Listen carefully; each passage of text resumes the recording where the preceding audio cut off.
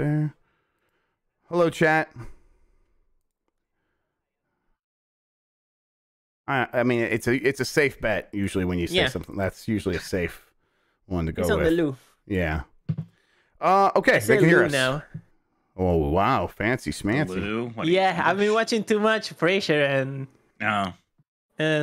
Yeah, Daphne says Lou all the time because she's pregnant. Okay, let's Spoilers see. alert. All right, you guys. She's pregnant again. The last time she got pregnant, it was the actress that was pregnant. Oh, that's right. They had to do one of those. And they played it like she was fat. Yeah. Yeah. I remember Star Trek Voyager actress got pregnant and they didn't want to write it into the show, so she just had to start wearing a lot of loose fitting clothes for a while.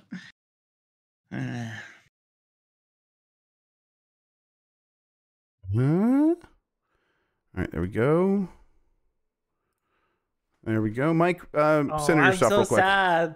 I have what? No, center myself? But wait, just sit where you're gonna sit, so I can. This is it. This is the place. All right, cool.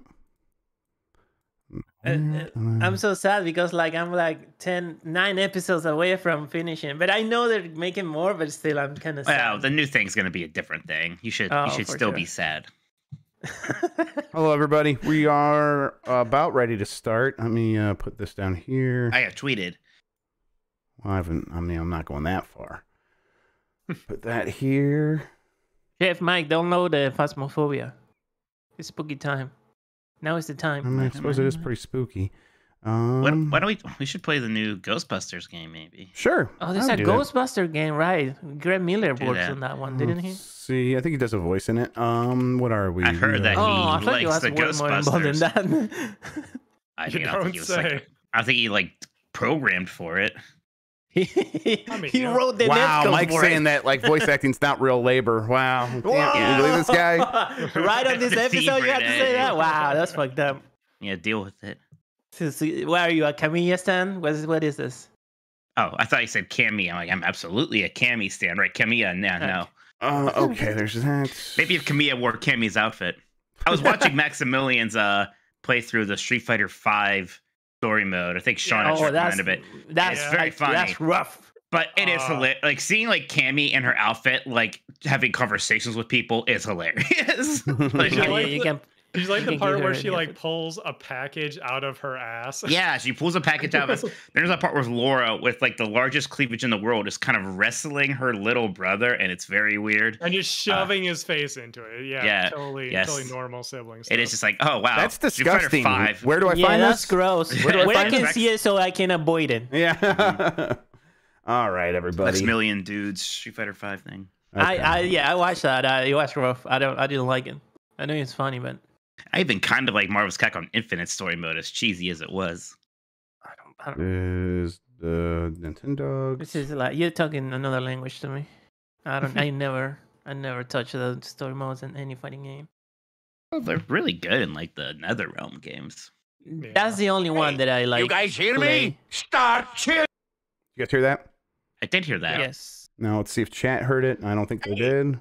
They will hear it in a moment. If there was a streamer that would play that story mode, I would never play that. Hey. If Giant Bomb did a playthrough the story mode of Mortal Kombat, I wouldn't even touch that. You'd unsubscribe and then you'd make angry posts about how our Giant Bomb has been to shame. all they do is play Street Fighter V story mode now.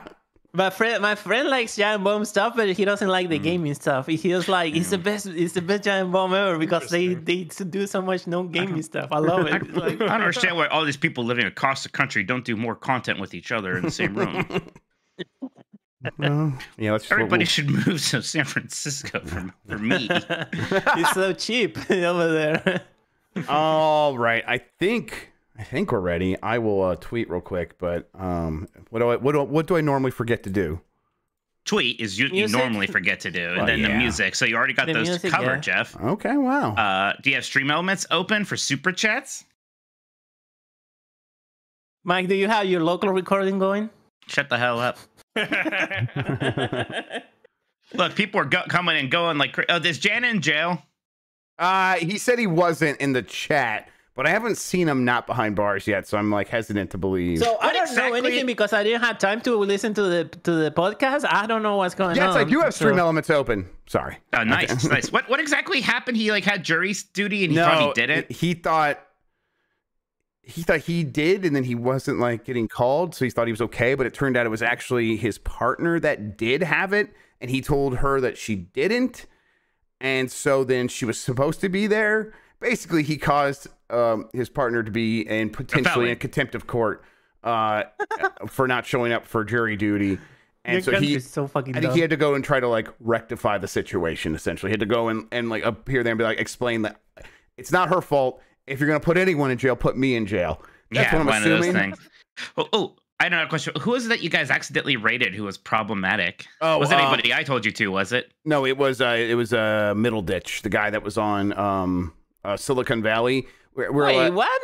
Yeah, we were like, I don't know who suggested it, but we're like, all right, fine. Like, is that the problematic guy? I'm like, no, that's TJ Miller. He's the problematic guy from there. Yeah. Turns out there's more than one. Turns out there's more than one. Wait, Middle Ditch is problematic? No. Yes. Yeah, why? I think he sexually harassed people. No. Why would you? I don't know. I can't keep it straight anymore. I can't like any people now. I know. I should just start streaming when I know that you guys are going to end a thing. Yeah, absolutely. I'm working. But that would be a very good strategy for me. I'm always streaming and watching your stuff at the same time. I'll act so surprised. I'll be like, oh, wow, thank you for the raid, giant. I got you. Mike, if I'm in chat, I'm like, oh, wow, Mike is streaming. I just rile up the chat. Chat loves you. They do. Well, they do. Hey, you guys here? Okay, I am ready. Should I count us in? Yes. All right. Get out of here, you mods. Go back to your mod hole. Get back in the mod hole. I told you can't use moist. I don't like mod hole. Get back in the mod hole. Okay. 5, okay. 4, 3, and eat ass. 3. Hey, you guys hear me? Start cheering now! Yeah, let's get this over with. Yeah.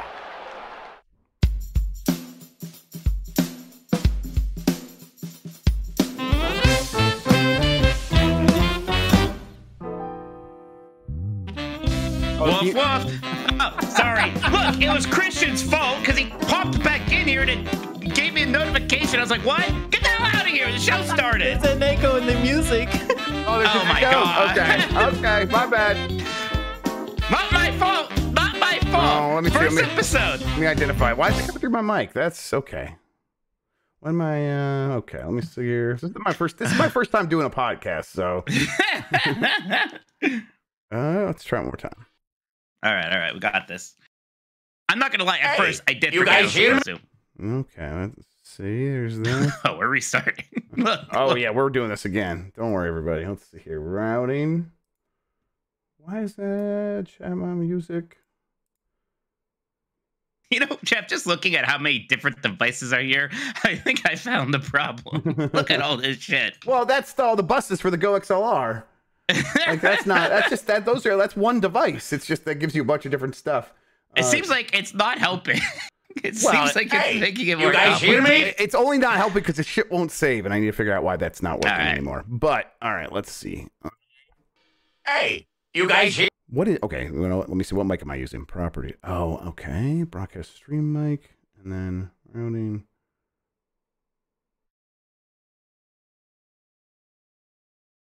Hey, you guys hear me? Yes. There we go. Okay. All right. I'm ready, Mike. I'm going to count us in, and here we go. 5, 4, 3. Hey, you guys hear me? Start cheering now! Yeah, let's get this over with. Yeah.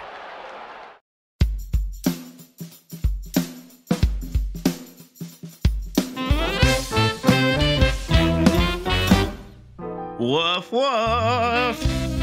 Hi, I'm Mike Minotti, and I am a Nintendog. Hi, I'm Jeff Grubb, and I am a Nintendog. And we are the last of the Nintendogs. Today, the Bayonetta 3 voiceover controversy. Switch sports keep switching between working and not. And we're going to talk about a JRPG that we would still like to see on the Switch.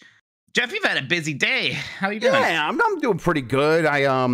First thing I did today was play a little. I played that game. I can't talk about playing that one yet. And then I played. Okay, you didn't tell me, so I was like, everybody keeps like jumping around what game they're talking about. I'm almost certain everybody's talking about Gotham Knights. You do not have to confirm or deny, but like you're the fifth person today. He's like, I can't talk about this game I'm playing. Well, I'm like, yeah, I definitely played that for a bit, and then I played NBA Street Volume 2 over the internet as a test for work, and got that working. So I'm like, okay, time to do some content with that. And that was good. And then since then, it's been podcasts. Well, talking over a movie. I just watched Hellraiser for the first time. That was a fun time. I've never seen the movie. I actually don't really know what that movie is about. Yeah, I didn't either. The guy races hell. Yeah. Well, I mean, yes. Essentially, I guess they do so in a roundabout manner. Yeah. It sounds like you had an existential crisis when you pondered if he actually raises hell or not there for a second. I'm like, yeah. Does that count as racing hell? I suppose it does. I was surprised. I was not expecting it to be about what it's about, and it was very entertaining and interesting. It's a good movie. I'm surprised it holds up as well as it does. So that was a Film in 40s live. We did that. You can get the MP3 of us talking over that pretty soon once I send that over to Jan, and that'll probably be up sometime later this week or whatever. So if you want to pair that up with that movie and watch that over the spooky holiday season, that's always a good time. But then, yeah, it's been going nonstop, so now I'm ready to do Nintendogs. How about you? How was your day going? I'm tired, man. I don't know. It's been busy. There's a lot going on. We have our event coming up soon. There's like a bunch of other things I'm trying to get done, and it's only Tuesday. It seems like there's just so much news and things happening this week. This is a wild week already, and we haven't even gotten to that Silent Hill nonsense tomorrow. Yeah. And then it's like, even before that happens, it seems like we might be getting Silent Hill 2 Part 1. I'm like, what the fuck? Mm-hmm. So I'm a little exhausted. I took a little nappy nap. The Guardians, I was about to say blew it today. That's rough. They outperformed all expectations, but that was a bit of a bummer. They lost. They're done playing baseball now until it's springtime. So that's sad for me, but hey, what are you gonna do? I mean, they lost the series they were supposed to lose. It's still never great. Yeah, but they were never supposed to win that one. But yeah, we're up 2-1. Yes, it was feeling good for a bit. They could have won it. Absolutely, that makes it hurt today was more. Of course the one where we like did the worst. Right, like, this is our worst showing we had. So. Yeah.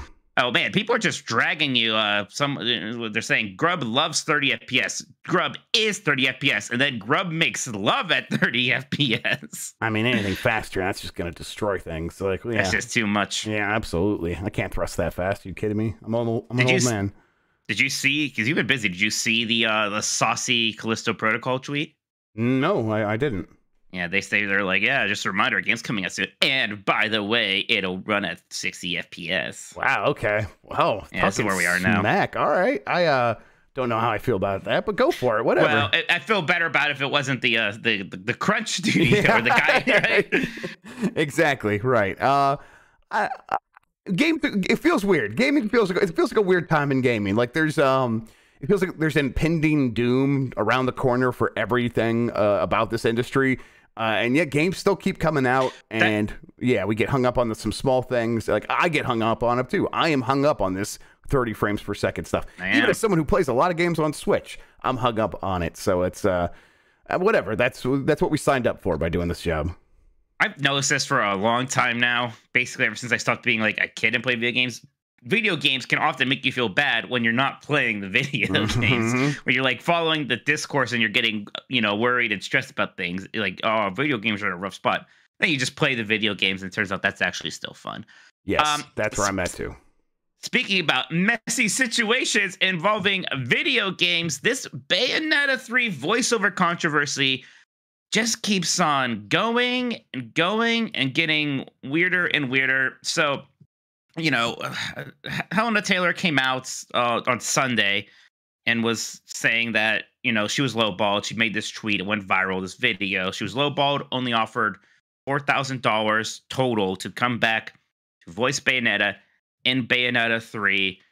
She was upset. She called for a boycott. She specifically kind of called out Jennifer Hale, who's replacing her, and saying, you're not Bayonetta, right? And then today we kind of sort of had the other side of the story kind of come out from these reports from Jason Schreier at Bloomberg and Andy Robinson at VGC saying, well, what we hear is that Platinum offered her like $3,000 to $4,000 per session for like 4 sessions or something like that. And then she came back asking for 6 figures and residuals.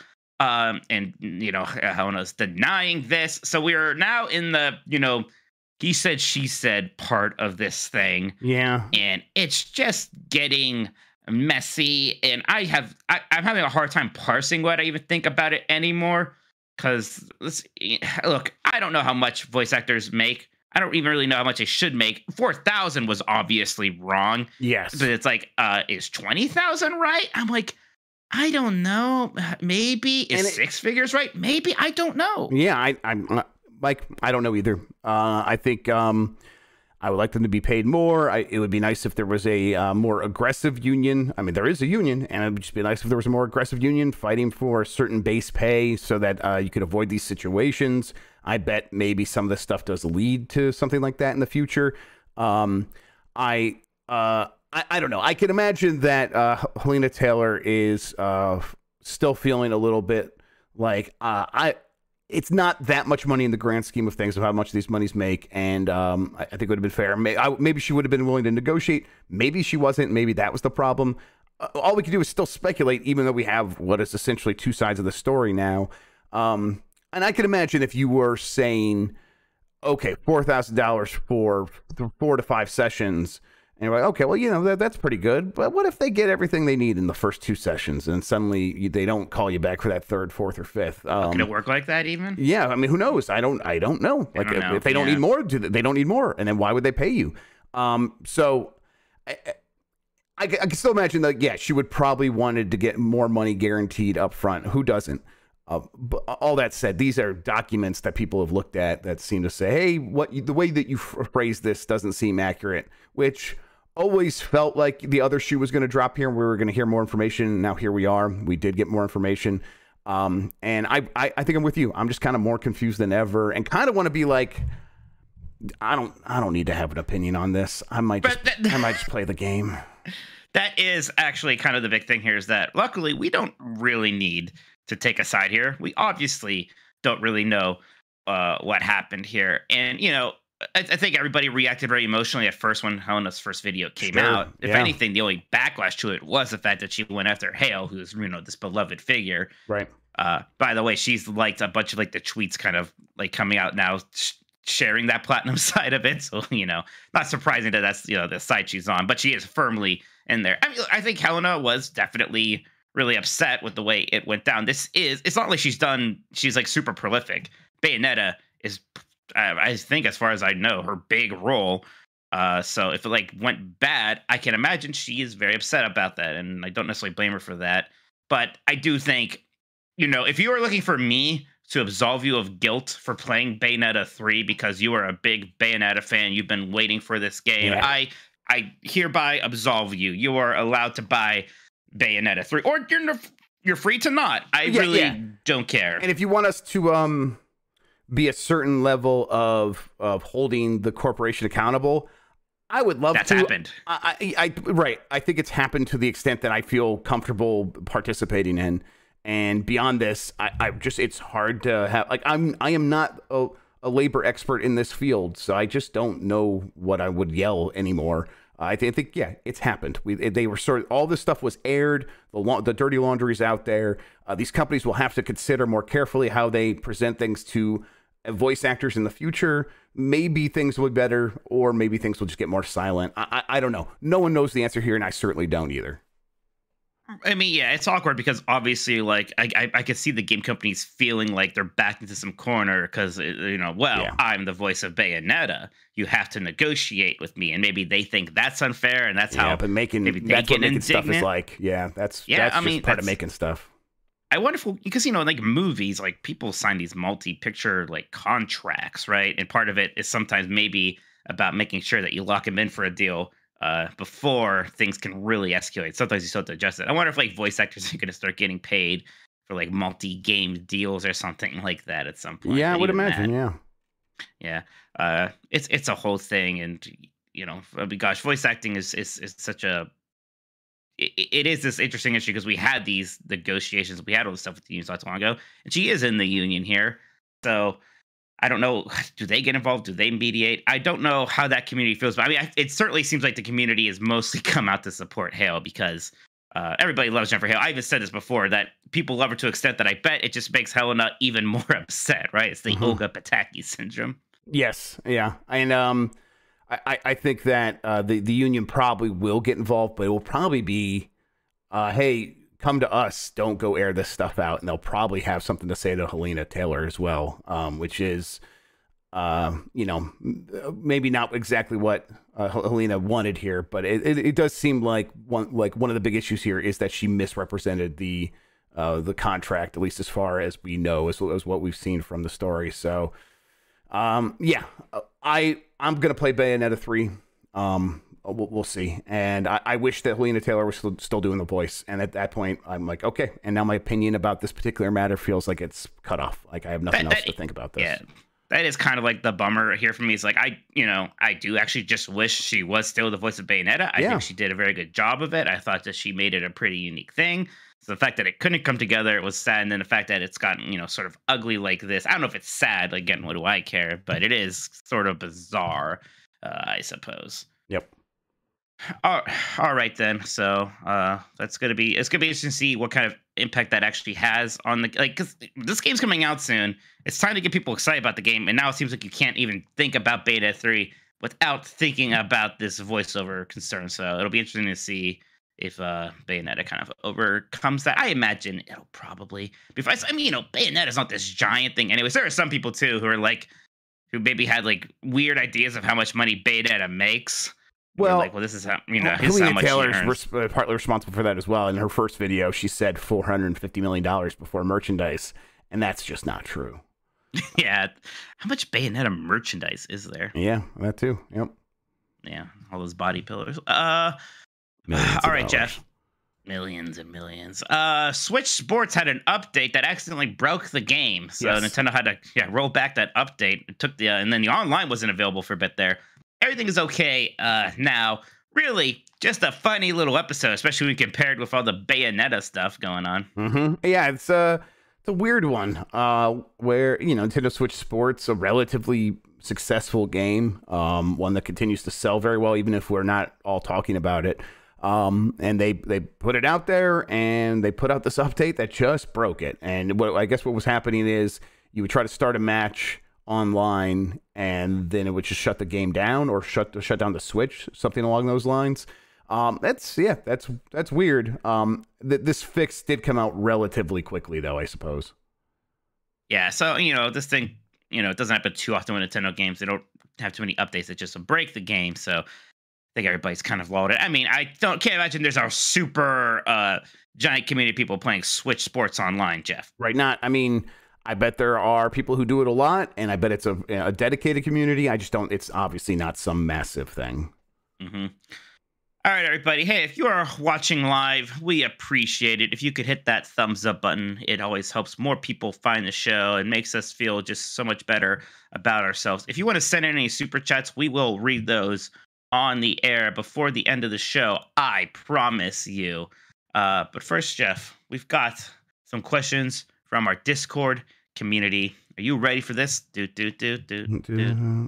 I'm ready for this. Let's go. I'm opening. What's your favorite sports jam? That one's up there, right? What's that even called? It has a weird actual name. It should just be called Sport Jam. But that is the sports jam, huh? I mean, I think Cotton Eye Joe is better. That's a good sports jam. I don't know why it's a sports jam, but it just is because it's high energy and they play it at the sports things constantly. So I like the basketball theme song. I don't think that's ever been on a sports jam album, but I just remember the SNL sketch where Tim Robbins was doing the lyrics to that song, and it was like, no, basketball, boom, boom, boom, pass me the ball because I'm gonna dunk it, and they were just singing that over and over again, and it gets in my head all the time. That's fantastic. It's good. All right, Jeff, you ready for this? I'm ready. I just said it again. I can't stop myself. People are like, how do we get on this tangent? This is how we got on it. Do it again. Dr. Sus says, hey, Jeff, Series S made Nintendo not release Metroid Prime Remake Grubb. And Mike, I'm going to Disneyland, Minotti. The whole Bayo voice thing happened, and some actor talked about getting residuals. That doesn't seem like it's the rules, as VAs are not usually driving sales. Who in the industry usually gets residuals? Does anyone except publishers and studio owners get to enjoy when a game is commercially successful beyond expectations? Jeff, you probably know more about this than I do. I'm going to assume not very many people get residuals just across the board. I bet it happens more frequently at indie studios, right? You probably you can't pay a lot up front, so you say, "Hey, we'll give you points on the back," or whatever. How that works in movies, and yeah, so you probably get residuals for working a lot on a smaller project. But for bigger studios, they're like, "We're just going to pay a lot of money up front, and it's going to be work for hire, and we're going to own that stuff." I bet residuals is a very infrequent means of paying employees and paying contract workers when it comes to Activision and Nintendo and Ubisoft and Microsoft and Sony and all those. That sounds right to me. Benji Glasskey says, hey, shitiots. You hear that? He combined idiots and shit. That's a portmanteau. He did it. What meme words do we think Mario will say in the movie? Could he say poggers or based? I don't think they're gonna have Mario say poggers, Jeff. Here's what they're gonna say. Oh, you go first. What do you think they're gonna do? No, I want to know, please. Yeah. Maybe. Yes. Mario is gonna get the fire flower, and Luigi's gonna say that's lit. Okay. Yes, that's the exact level I was thinking might happen. Yeah. That sounds right. I think Mario might dab. Didn't they one of them already dab already? Actually, didn't Luigi dab in a game? Hasn't that already happened? Yeah, I don't know. Yeah, definitely feels like he has. Yeah. That sounds right. Yes, I think that it's lit thing is right. If not that, it's gonna be that level. Right. Someone's saying no cap, so like he loses his hat and like no cap Mario. Yeah, totally. No, maybe. I don't know. I don't think they're gonna be gaming-ish. Maybe he's gonna say, "Let's fucking go." After he destroys my favorite meme is just the word "fucking." Mr. Bowler says, "Hey, Nintendogs, Mario plus Rabbids Sparks of Hope is coming out in a couple of days. If they made a third game, which Nintendo characters would you want to see have a Rabbid version make an appearance?" Before you say it, they had Wario and Waluigi. They did? Was that in like the DLC or something? Because here's a picture of them, so I guess they existed. No, I don't remember them. Yeah, me neither. Yeah. Well, they didn't do Daisy yet, so maybe they'll do that. Or I don't know. Pauline's been getting a glow up. I don't know if she's about to get a Rabbid version. We could just do our usual and meme on it and say Booster or Boshi from Mario RPG. We'll get Bowser Boshi or Rabbid Boshi. That would be fun. I'd like that. Yeah. It should be like Rabbid King Koopa, and he should look like how he did in like the cartoon, and it should really confuse a lot of people. Yeah, just really confuse those shows. My kids would not be confused. They fully watch that show now. So they apparently Rabbid, Waluigi, and Wario were in the original game towards the end. I do not remember. Yeah, I don't remember that either. Yeah, everything about that. I think somebody on Bombcast said like, it Kingdom Battle reminded me of Mario RPG, and I'm like, yeah, except without like the memorable original characters or a decent story. Rabbid Peach is memorable. Rabbid Peach has been flanderized already. Her whole shtick is that she's like a millennial who's obsessed with her phone. Yes. That is the joke. Yes, you're right. They didn't do much more with it, but like I don't know. It's still, when you look at it, I'm like, I get that joke. I understand that joke, so I'm okay. I don't so we'll talk about more, but I have been playing Sparks of Hope, and I do like it, but I am still just like confused about the presence of the Rabbids, especially since like they've gone even more out of their way to de-rabbidify them. Like they don't have that manic energy that they used to have, right? Like that was the whole bit. They would just randomly start, one would scream and then the rest would scream. They don't do that anymore. Mm-hmm. They have voiced dialogue now. They just kind of talk.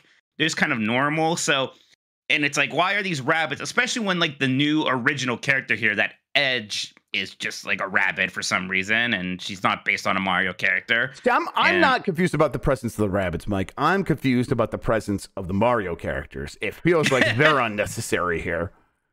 They feel like the Final Fantasy characters in Kingdom Hearts is what's happening here. Well, now I understand that you just don't know what the fuck you're talking about. so there we go. I don't think the Final Fantasy characters still matter in Kingdom Hearts. To be clear, they stopped using them as much once they had enough original characters. Then people kind of got mad, so they brought them back for cameos in the DLC in Kingdom Hearts 3 is what they did. But I liked when the Final Fantasy characters would show up. It was fun, Jeff. But I don't know. You Dan Riker showed you Edge, and you seemed as nonplussed about her as I do. Yeah, I don't give a fuck about Edge. Yeah, I don't, yeah, whatever. I'm thinking. I just don't know why she exists. Yeah, I don't get it either. It's. I mean, whatever. It's a Ubisoft game. That's why she exists. Like, that seems to be it. Maybe we need more of our original characters here so we can market that beyond Nintendo. Maybe that is why. Maybe they just needed that type of character, and going to Nintendo again to ask permission to use a certain character in a certain type of way was probably like such a headache. Like, what? Just make it our own thing. Make this just this one's just a Rabbid. How about that? Like, are you sure? Yeah. Well, thanks. I hate it. Jimmy Nintendo says, "Hey Nintendogs, why do you think Valve released the Portal Companion Collection on Switch? It feels random to do it in 2022, especially with the release of the Steam Deck. Thanks." I mean, from my understanding of Valve, Jeff, this could only happen if a random group of people at Valve decided they wanted to do it and then did it, right? Like, pretty much, yeah. I mean, I suppose it's possible that someone from Nintendo could have gone to Valve. They are in the same city, Nintendo America and Valve, and said, "Hey, would you like to bring the Portal games here?" And then a group of people at Valve would have had to decide collectively to go and do it. Well, I guess someone's right. I don't think Valve actually developed those, huh? Right? No, it was outsourced, but that still has to be over. Yes, and any work at Valve has to be done by sort of a force of will from the collective. Yeah. Right. Yeah, I don't even know what you call it. A force of will from some sort of collective within the collective. Yes, exactly. I still don't quite understand how it all works there. I remember when everybody was like really impressed with the way they do things. Then like that process stopped producing video games, and people didn't like that process very much from the outside. Let's see here now. Okay, from Hosp. "Hey yo dogs, hearing Jeff talk about Trophy got me wondering what's the best non-feature on the Switch. Gotta say, I'm a big fan of them skipping trophies and achievements. Huge distraction while playing." That's interesting. I think I'm good either way with like trophies. If I had them or if I didn't have them, that wouldn't bother me too much. But yeah, that's a good question. What is something that's not on the Switch and you're kind of glad that it isn't? You have any ideas here, Jeff? That is tough. He kind of took the good one. Like trophies would be one, although it doesn't really bother me personally, per se. You know what? I guess I am kind of glad that it doesn't try to be a media device. It doesn't try to do that stuff poorly. I guess it has Hulu. That was some of the old Factor 5 people worked on that. That port of Hulu to Switch. But I'm glad it doesn't try to be plug this in and then you can watch all your media through here, and we can do all this extra stuff, and we're going to take up space in the UI so you can easily get to your Netflix app. I'm glad they don't try to do that. That's a sort of relief that you turn on the Switch, and here's the last games you played, and that's that. That's it. It's pretty cool. Sounds good. John says, "Hey, Mike, finally giving us brown people some sort of representation minority." You're welcome. And Jeff finally put us Canadians on the map. Grubb, if any Nintendo Switch game from 2017 to 2019 should get DLC, which one would it be? I'd want a proper expansion for Luigi's Mansion 3. That would be cool. There's a part of me that's like, just do 4. Just make 4. So like a lot of them did get DLC.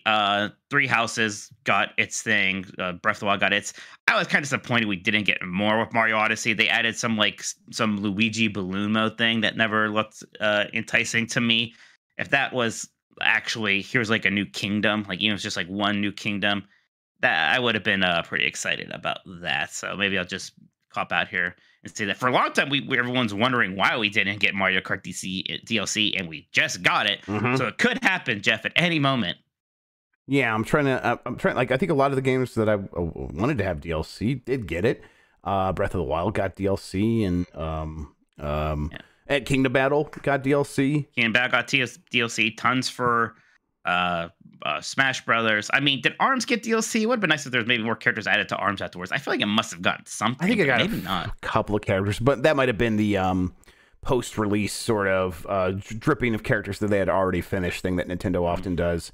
I don't know. I guess the DLC that I would want is for Mario Golf Super Rush to get a couple of major things, but I just want them to have a tournament mode so that we can go online, start a tournament with a bunch of other players and play against them whenever. That was such a good online feature in the 3DS one. Wish they would have had it here. And if it needed to be DLC, whatever, I would pay for it. Bench JC says, "Hey Jeff and Mike, how are you all feeling about Pokemon Scarlet and Violet? They are getting very close, and as more time goes on, the more excited I get. I wish I was with you, Bench. I don't think about it too much right now, to be honest. I'm not thinking about it too much. I will pay attention once it's here. I will give it. I will see what people are saying, and at that moment, I will decide whether or not I'm going to get into them. The likely answer is no, because I'll just say I should go back to Pokemon Legends and relearn how to play that game, but actually just go back to that. All right. Plus, there's so many good RPGs right now. I'm still I'm 50 hours into Xenoblade, I think, and still really liking that. And then now I need to go and finish Sparks of Hope. I've been enjoying that. I want to get Trails from Zero. Haven't even got that one yet. And that's and there's a Pokemon coming out. And frankly, I'm less excited about those than these other things right now. Pokemon Sword and Shield was just so kind of forgettable to me. And yeah, they're doing some things different, but we also kind of thought that about Sword and Shield. And part of me is I don't know how different this is really gonna feel. I bet it could still be fun. I'm hoping I'm sort of pleasantly surprised. But hey, I didn't give a shit about Xenoblade Chronicles 3 when it was coming out. I didn't start it for a long time. Then I ended up really liking it. So yeah, it's cool to not care about a game and then suddenly care about it. Yeah. Velocity Prime says, "Good evening, Nintendogs. For spooky season, one must know what is the scariest moment in a Nintendo game. Re-Deads in Ocarina of Time, perhaps the piano in Mario 64. Easy answer for me is actually the bathtub jump scare from Eternal Darkness, Jeff. That really got me. Yeah, I just saw that a little bit ago. I think I even played it, the demo at a GameStop, and it still really got me. Yeah, I was still I was in a crowded store with a lot of lights everywhere, with a lot of noise, and it still really spooked me. How old were you think? It was when it came out, so it was coming out, so it had the demo. So what was that, 2002? So I would have been 15. I would have been 15 or 16. Yeah, too old to be that scared. Oh, the eel from Super Mario 64 going under the water. I was scared of that thing forever. It was just, it's so creatures swimming beneath the surface of a body of water is very scary to me in general. That game really was no, you got to keep swimming down. And by the time you're almost running out of air, not almost, but you would imagine, you felt like you were. Now you have to deal with this giant eel that's going to come out and attack you. Yeah, that got me. Kamiya's block buttons. That's nice. It says, "Hello, Mike. Beware my rules, Minotti." And Jeff, brainless insect Grubb.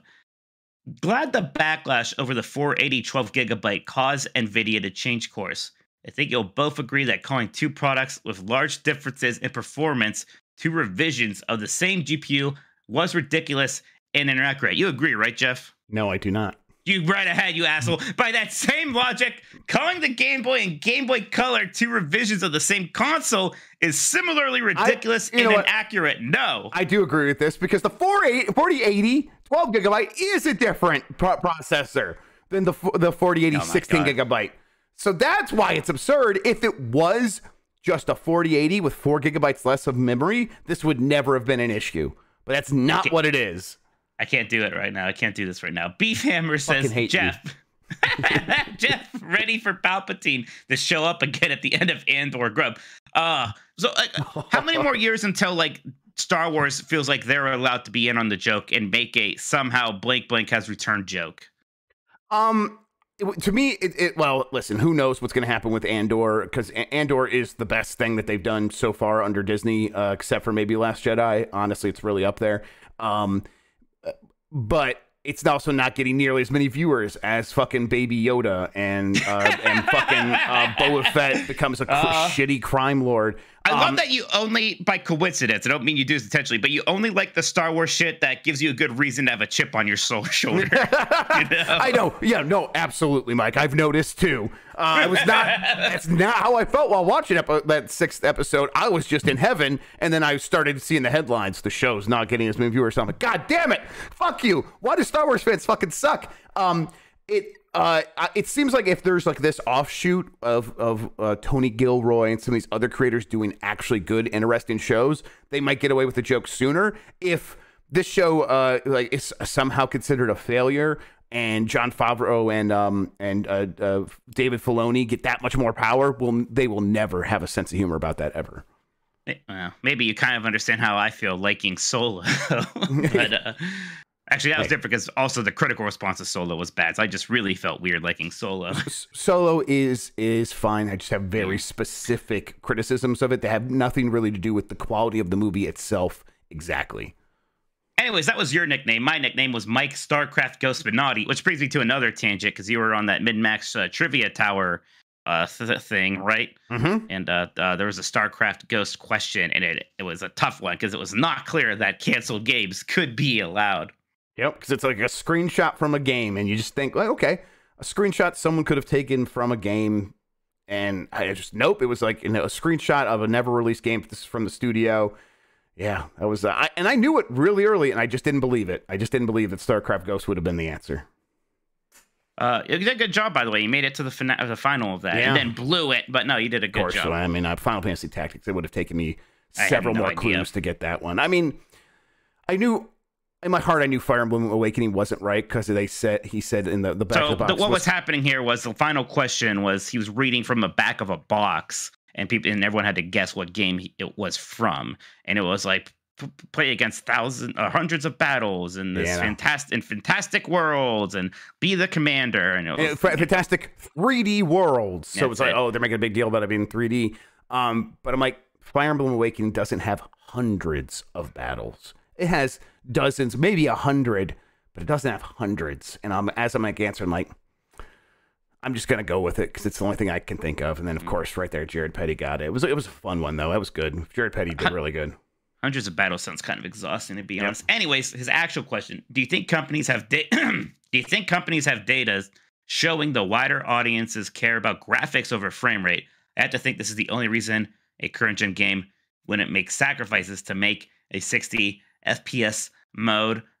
Okay, yeah, Jeff. So why is this happening? Why is Gotham Knights, Plague Tale? Why are we already getting 30 FPS games? There is definitely data that shows that gamers care more about graphics than frame rate in terms of sales and marketing stuff. But part of that is, it's the chicken and egg. That was kind of all you were giving people with some of the biggest games. They were only available in 30 frames per second. So how could we really know? Now that gamers have had 2-3 solid years of almost every game coming out having at least the option of 60 frames per second. And you've heard this if you've listened to conversations where people said, I never cared about frame rate, and now I do. I couldn't go back to 30 frames per second. I'll be interested to see if these games do get punished at all. They probably won't. They will probably sell fine. But I think that they do have the data that shows if the game looks better in screenshots, that's more important than having a 60 frames per second mode. It's just wild because you can have both. You can have the option. Like, that's what so many games have done. And I just don't believe that there's any reason that the Gotham Knights specifically doesn't have it other than you ran out of time and you couldn't get the 60 frames per second locked in for some weird technical reason that's going to take time to solve. That's the reality of probably what is happening here. Yes, I agree. Also, real quick, Turbo Sean says second place in Trivia Tower is how we roll around here. Turbo Sean, our mod, also got second place when we were doing when we did the Giant Bomb versus MinMax community, and he showed up on our behalf here and got second place. That's right. That's why I said MinMax. Is that actually MinMax who runs that? Yes. Or is it just him? Okay. Yeah, Ben Hansen is MinMax. Yeah. I just didn't know if he did it like separately. Screaming Madden says, hello, Jeff. Come on, let's go cruising. Grubb and Mike, take me home. Country. Ah, fuck. Minotti. With the rave reviews that Mario plus Rabbids Sparks of Hope are getting, it makes me think, do you think Nintendo will allow Microsoft to do other Nintendo Ubisoft collaboration games, or will they just stick to Mario plus Rabbids? Remember that Starlink with Star Fox didn't light the world on fire. It's kind of a shame that it didn't. I wonder if that was hurt by the Wii U timing more than anything else, and a lot of other things there. I should go back and play Starlink. Yeah, that had a lot of things going against it. It was a late Toys to Life initiative, but people liked it. Yeah, people said it was fun. Nothing negative to say about it, really. It didn't blow my socks off or anything, but I definitely enjoyed what I played of it. I just didn't play much of it.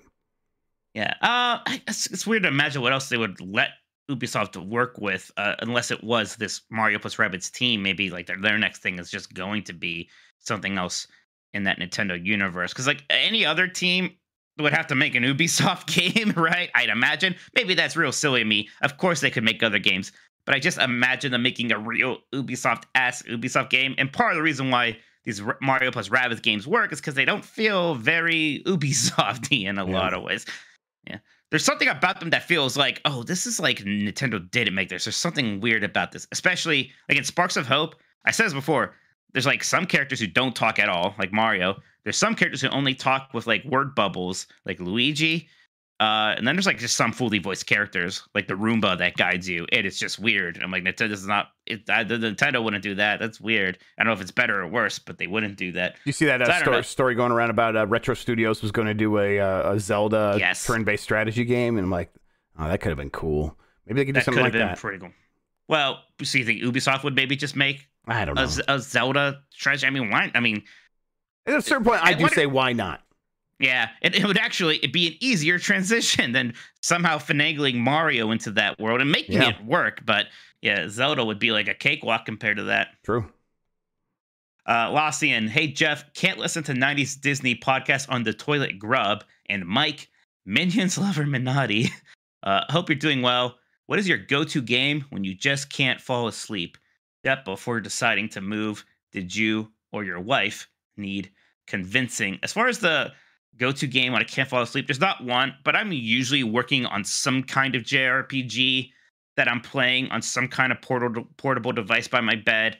And that's good because I usually won't get super worked up or tense playing that. Like if I want to try playing Splatoon in bed is bad because those battles can get tense, and it's like, you know, it's really it's a lot to think about. There's a timer, you're getting worked up. It'll keep you up. If I go grind around and do some side quests in a JRPG, I could probably fall asleep after that. Yeah, if I want to fall asleep, it's any game with a lot of reading. I think reading in general just makes my eyes sleepy, and I fall asleep pretty quickly. The Ace Attorney games are actually pretty good for that. Like, Hotel Dusk. There you go. Yeah. Oh, I mean, even has Dusk in the name. Yeah, exactly. It's got black and white, so it's kind of easy on the eyes. So the moving was. It was a surprising thing in its own way. Like, we were definitely deciding to buy a house. We knew we couldn't afford any house that was going to be big enough for our family in Denver.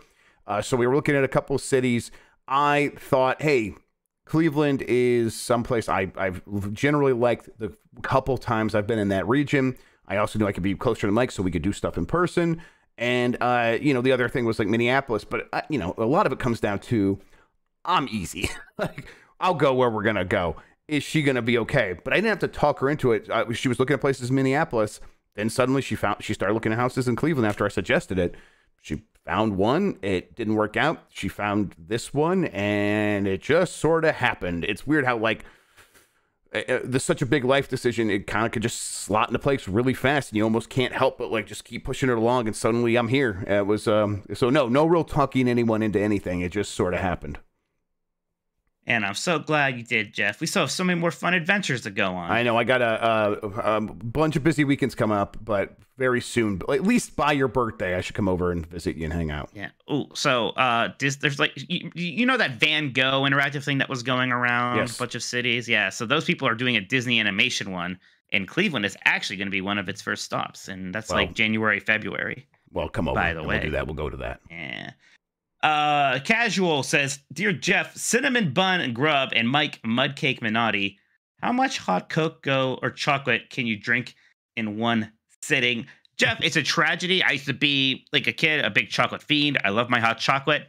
At some point, I really lost my taste for chocolate. I barely ever eat chocolate anymore or drink hot chocolate. It's too sad. I used to really like a nice cup of hot chocolate, and now it is just it's so rich. It's so much. I can't do it anymore. Yeah, I could drink like half a cup. That's how much I could drink these days. I still eat a lot of chocolate, a lot of sweets. I do have a sweet tooth. It's definitely part of getting that dopamine rush of a little bit of sugar. Like, yeah, I like that. But the hot chocolate, hot cocoa, way too sweet, and it almost like hurts my throat from how much sugar is in there. I brought that up as like drinking a sugary drink hurting your throat, and everyone, I think it was a Bombcast or maybe Voicemail Dump Truck, was like, no, that doesn't. It's that doesn't do it. It's the carbonation. I'm like, for me, it's also the sweetness. Mm-hmm. It's like that much sugar. Something about it gets at my esophagus or whatever. So.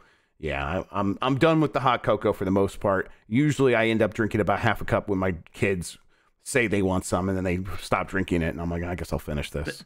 Maybe that's the other factor. Like, I don't have kids. It's like, what am I going to, live your best life. I'm not about to put on a pot of hot chocolate for like myself. Right. I have the espresso machine. I'll go make an espresso, and you don't have like exactly like a coffee lifestyle. So yeah. No. Yeah.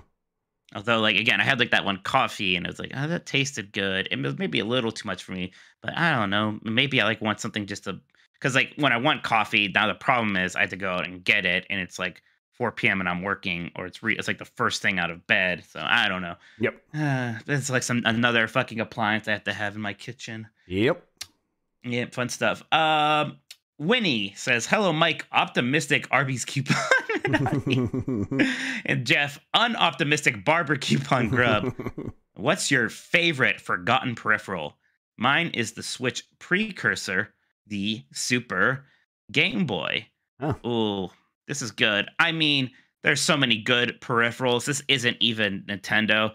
That Dreamcast fishing controller, Jeff, was just the best. That thing ruled. Sega bass fishing with that bad boy. Those were good times. Yeah, love that thing.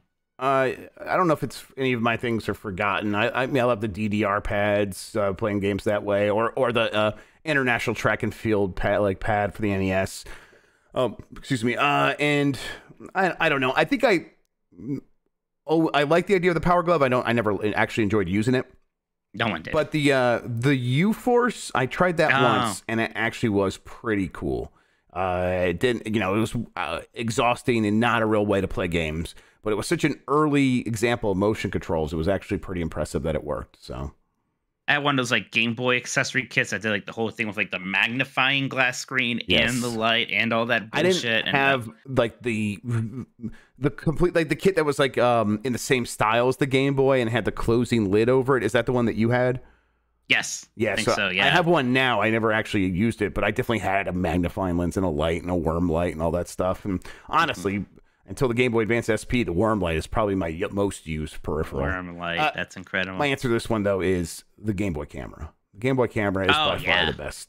Did you know? I don't think it's listed anymore. That was my only GameFAQs submission ever. I had That's right. Yes. I had a secrets guide or something for the Game Boy camera. It was not very substantial, but yes, there was for some time a Mike Minotti GameFAQs submission from like when I was 12 or whatever. All right, good stuff there. Chrono Bound says, howdy, B&Chi Dogs. The past weekend at the Portland Retro Gaming Expo, that sounds fun, I made it to the finals of the Blockbuster Video Game World Championship 3. God, this sounds fun. Excluding fighting in tourneys, this is probably the highest I placed in a tournament. When was the last time you participated in a tournament, and what were your best results? Chrono, I would like some more details about this. Is there a video of this? Because this sounds like a great... A lot of people I know, including MVG and Chris Kohler, were at the Portland Retro Gaming Expo. Should we go to this next year? There's one. Portland's a bits away. I mean, there's one in Too Many Games. I think happens near Philadelphia. I want to say maybe that we could swing. Somebody said something was happening in Pittsburgh maybe soonish, and that's close. I imagine it's probably smaller, but hey, it would be fun. I want to go to something like this. Yeah, give me more info, please. I've been in some like Smash Bros. Tournaments. I think my last one was actually during Smash 4 era, where I went to one around here. And actually, my brother Chris, he won the singles tournament, and him and his friend won the duos tournament also. So he had a very good showing at that. So good on him. I do remember I felt the one like my first E3. I think it was my first E3, and they were promoting like one that's like Street Fighter 4, maybe like Ultra Street Fighter 4. It was like one of the new versions of it, and there was gonna be a tournament, and our old boss Dan Shu wanted me to be at it. I was like, oh, okay, yeah. He's like, now look, I don't say you have to win, but don't embarrass me. So I did all this practicing and stuff. And like I got decent, then I got there, and they gave me a fucking arcade stick, and all I ever practiced on was my controller, and it was just bad. And it was like they even like had like professional like shoutcasters and stuff, and it was like streamed, and it was like so. I did not do very well. I did not enjoy that experience. Have you ever been in any tournaments, Jeff, at all? I'm trying to. I mean, I was in the Trivia Tower tournament just a little bit ago. There was that one where you had to play Smash Bros. I forget what that was for.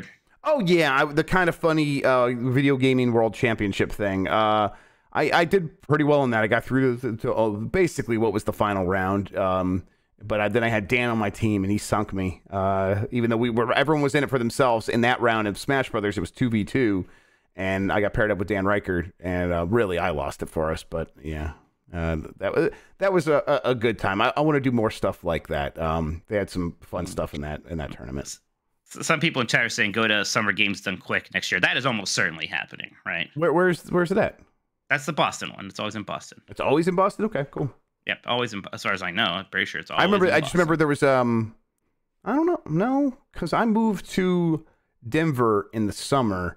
And I remember that one year, Summer Games Done Quick had just ended right before I got there. And is it in Minneapolis? Is that what it means? Okay, it's been in Denver before. It's in it's in Minneapolis. Never mind. Well, thank you, everybody. Yeah, that sounds right. Actually, I never remember Boston. Actually, probably about as far away anyway, so that's fine. Just a different side. All right, next one here is from Octo. Yo, Jeff and Mike, what podcast are we on right now anyway? Are there any portable game soundtracks that stick out in your mind? Ace Attorney deserves special props for its all-time great soundtrack, originally on Game Boy Advance, a system somewhat notorious for its lacking sound capabilities. Golden Sun was also great on Game Boy Advance, as were the Castlevania games. Well, a lot of the music was reused from previous games. The Castlevania ones were good, except for Harmony of Dissonance. For some reason, that soundtrack was weird and not very good. But Ace Attorney is definitely probably the best answer here. That is an incredible soundtrack, especially for what that game is. That's nuts. Mario Land 1.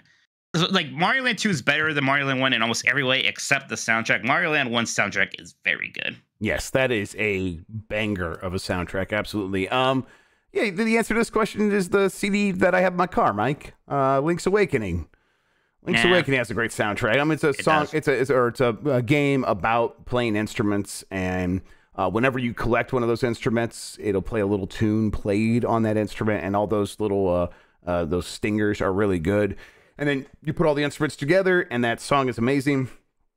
And then playing your ocarina with Marin, I think that's her name, Marin in the meadow is fantastic. And then taking her to sing to the big walrus is a great musical moment. And you can always find her in the animal village singing to all the animals. It's just a really musical game, and all the music is really well done. Mm-hmm. It's very, very good stuff. This is maybe quite a spirit of the question. Elite Beat Agents. That soundtrack is so good. I like a lot of those covers more than the original, especially Jumping Jack Flash. Especially Jumping Jack Flash. One Up versus CPU says, hello, Jeff, NWO, Wolfpack Grubb, and Mike Bischoff Minotti. It's funny. Going head-to-head with AEW NXT like 2010, TNA going head-to-head with Raw. That was just wild when they did that. At some point, Jeff, actually, I want to do a watch-along with you. I want to make you watch that first TNA Impact when they randomly went head-to-head with Raw because Bischoff and Hogan came in, and they had just this weird episode. It was like somebody got stuck on top of this weird dome steel cage thing they had. I would love that. Jeff Hardy would just good time. Show up. The Nasty Boys were very old and very fat, were causing a lot of havoc backstage. I think at one point Kevin Nash and Hulk Hogan got into like a back and forth argument about how things are going to change. Then everyone said, no, things are going to be different. No, they're going to change. No, they're going to be different. Oh, this rules. It's incredible. It's incredible. So yeah, that'll be a fun watch along. Maybe we can rope Dan in on that or something. What are your thoughts on the new Pokemon Bellabolt? P.S. It's a marathon, not a sprint. I barely even looked at this Pokemon, Jeff, because they introduced him the same time as Iono, this new trainer. And there's this thing I've noticed with a lot of anime characters, even cartoon characters in general, where they have spiked teeth. Oh, no, sorry, yeah, okay. No, definitely not. They have spiked teeth, and I don't like the spiked teeth. And people have explained it to me, and I believe your explanation. Well, what is there to explain about you not liking it? Let me explain why you like it, Mike. No, that's not how it works. Well, they explain why they have the spike. It's like it's supposed to represent like mischievousness. I kind of get that. I don't think teeth are emotive the same way that like mouths and eyes are. I don't appreciate people trying to make teeth emotive. Yeah. But this Bellabolt guy, I'm a big fan of this round motherfucker. It just looks like an egg. He's fine. He looks like a frog that's been inflated. I like how simple he looks. Yeah. Too many Pokemon are over-designed now. This guy's a relatively simple little dude, so that's nice. Jedi Moss 4 says, good evening, Jeff and Mike. The reports today from Bloomberg about the voice acting issues are accurate. I can't help but feel a little bit of resentment against Taylor for calling for a boycott and throwing the dev team and Hale under the bus over what appears to be a fairly standard back and forth over pay that doesn't appear to be malicious against her.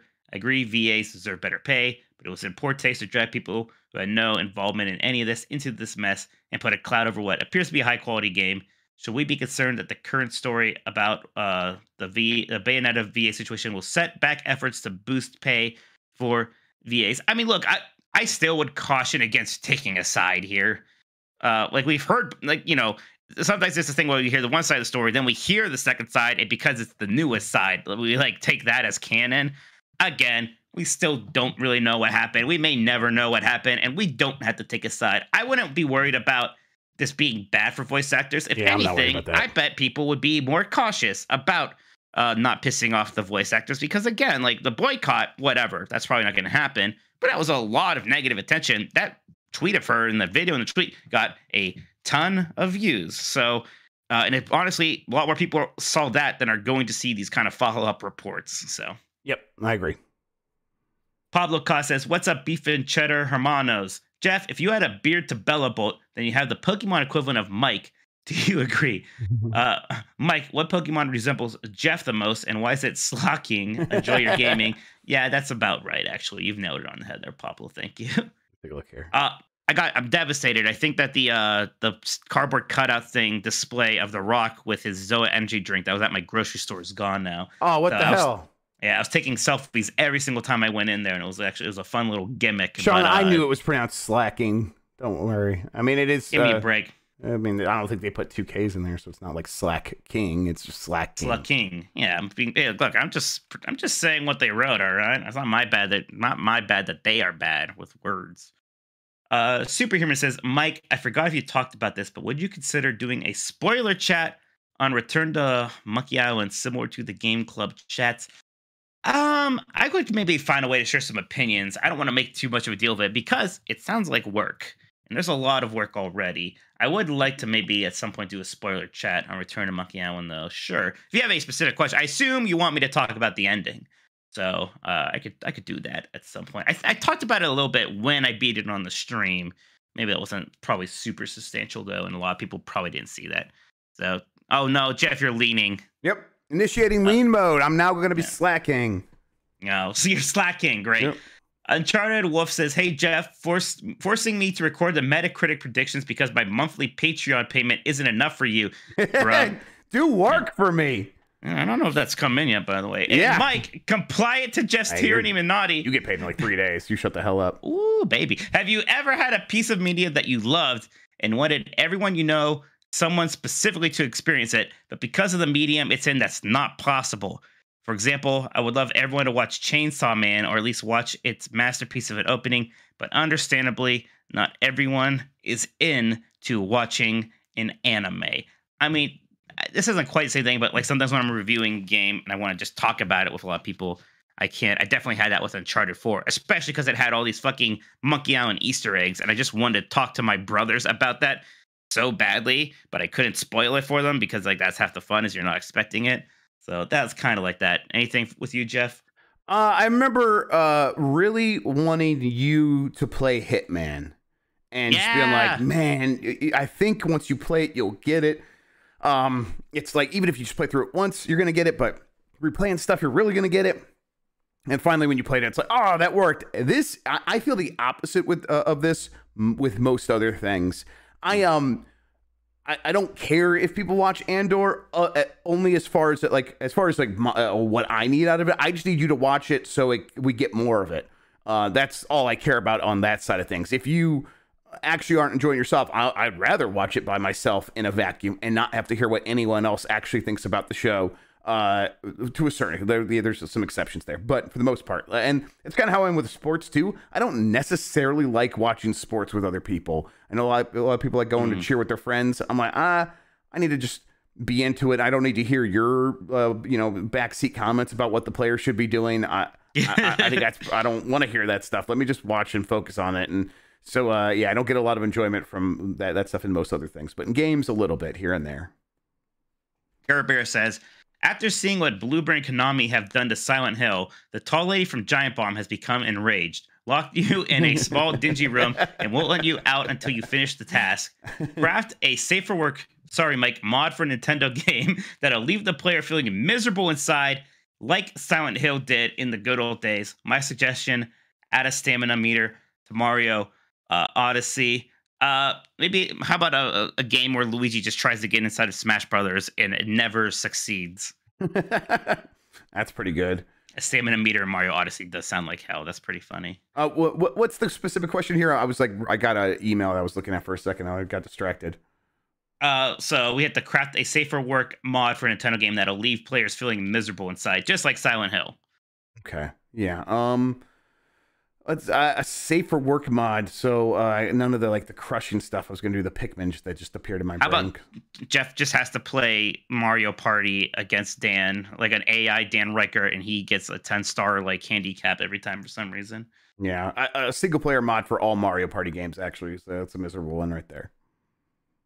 Vision 49 says, on a scale of 1 to the discovery of Jimmy Hoffa's remains, how likely is it that Nintendo actually weighs in on the Bayonetta issue in any meaningful capacity? I don't think so. I mean, even to my surprise, it apparently seems like Platinum had more to do with paying the voice actors than Nintendo did, right? Yeah, I mean, I think that's how it works on a lot of these cases where Nintendo has hired this company to do this job, and it is a first-party Nintendo game, but the day-to-day decisions and getting that stuff done and deciding how the budget gets spent is up to the people at Platinum.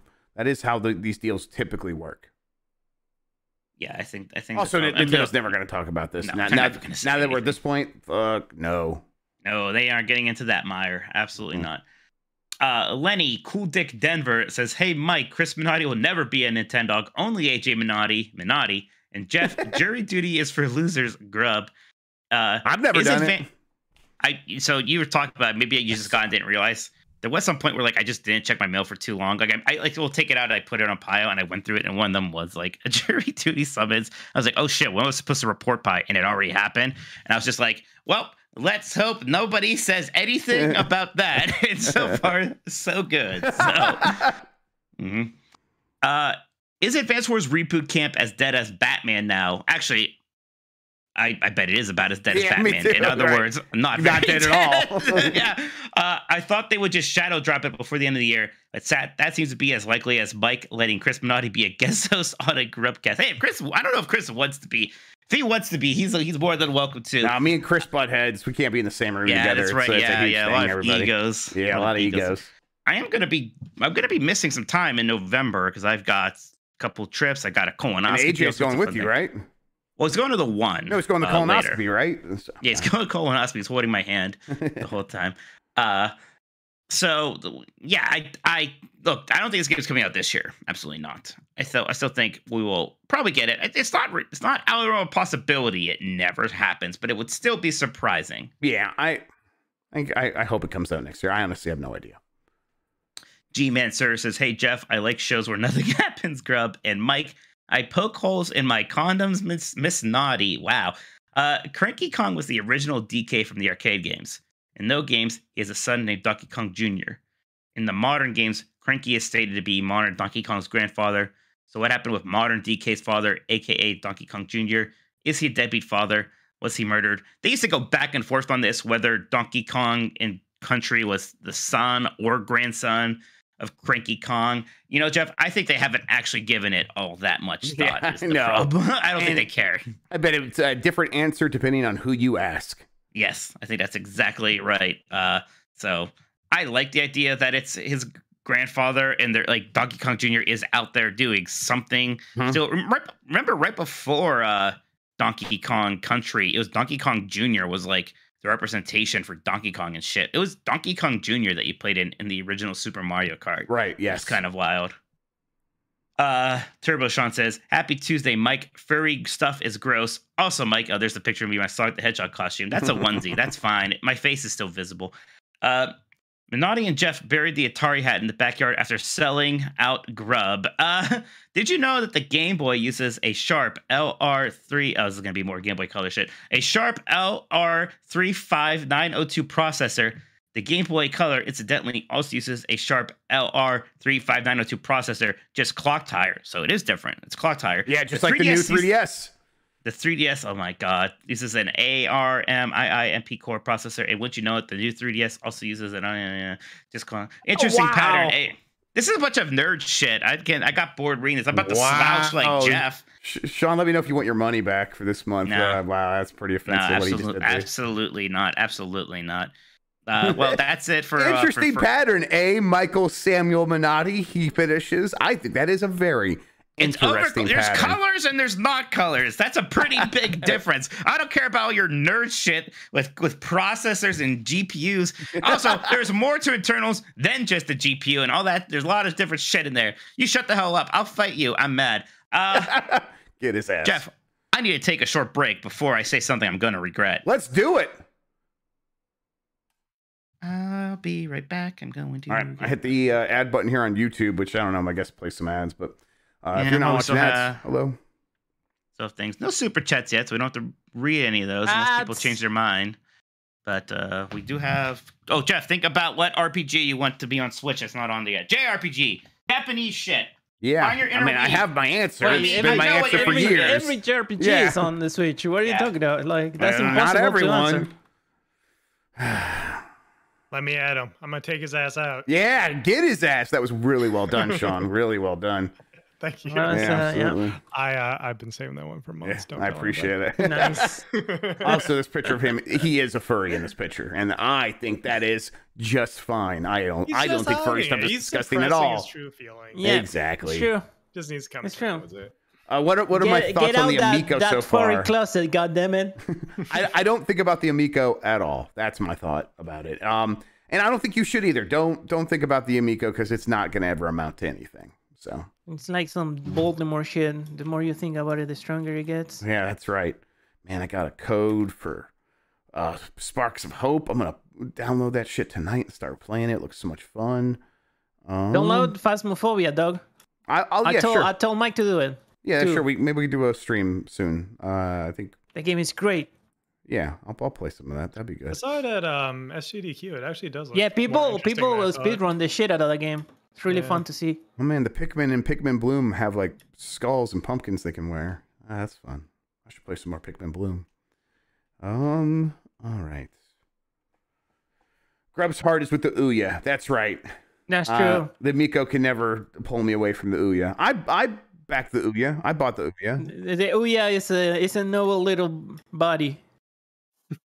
Yeah, that's I could honestly go in that room right there, right here, and get an Ouya if you really wanted me to. I'm not going to. That's your amazing frog machine right there. Wait, what's amazing frog? Oh, amazing! Yes, absolutely. Yeah, like the one Ouya exclusive. Yeah, I think I actually ended up getting that on. I think it's on Steam now. Let me see. It's on Steam it's now, it's on Steam. Because what, that and Towerfall were the two big ones. Yeah, Towerfall, and actually really also good. There was a duck game, isn't it? There was I have Amazing Frog and Amazing Frog ? V3. Oh shit! You got the V3? God That damn, V3. dog. Skipper V2? They might have done a V2. I don't have it though. Like it's Amazing Frog ? And then the logo is like a Grand Theft Auto 5 as the V, and then it just says 3 over it. Hello. Hi. Hello. Welcome back. We talked about Ouya, and we talked about how we got your ass with that Game Boy shit. You went down. Fucked. Get fucked, Yeah. Mike Minotti. And also that you're a furry. Get back to your mod hole. We got a show to do. Wow, I would never talk to you guys that way. Wow. I would never talk to you that way. It's problematic. All right, I got the hiccups. Already, I got the hiccups. Oh, this that's sucks. fine. Oh my god. All right. Probably from slouching, you asshole. Yes, I know. I didn't. You didn't have to point it out. God damn it! Now I hiccup trying to yell at you. This is hell. All right, give me a second. You try to get the simpy of the people, but you don't get my simpy at all. Scott Steiner thing, everybody.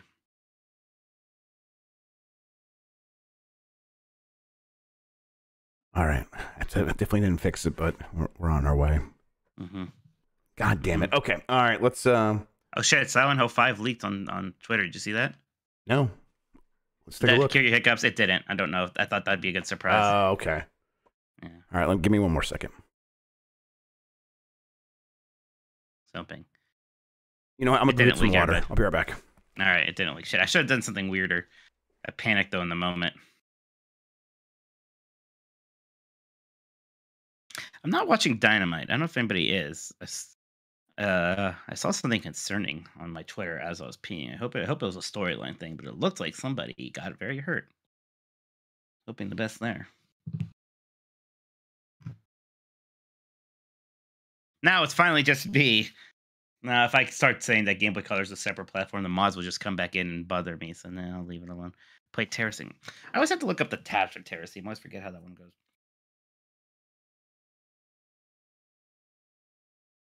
It's a revision, god damn it. Quiet, you.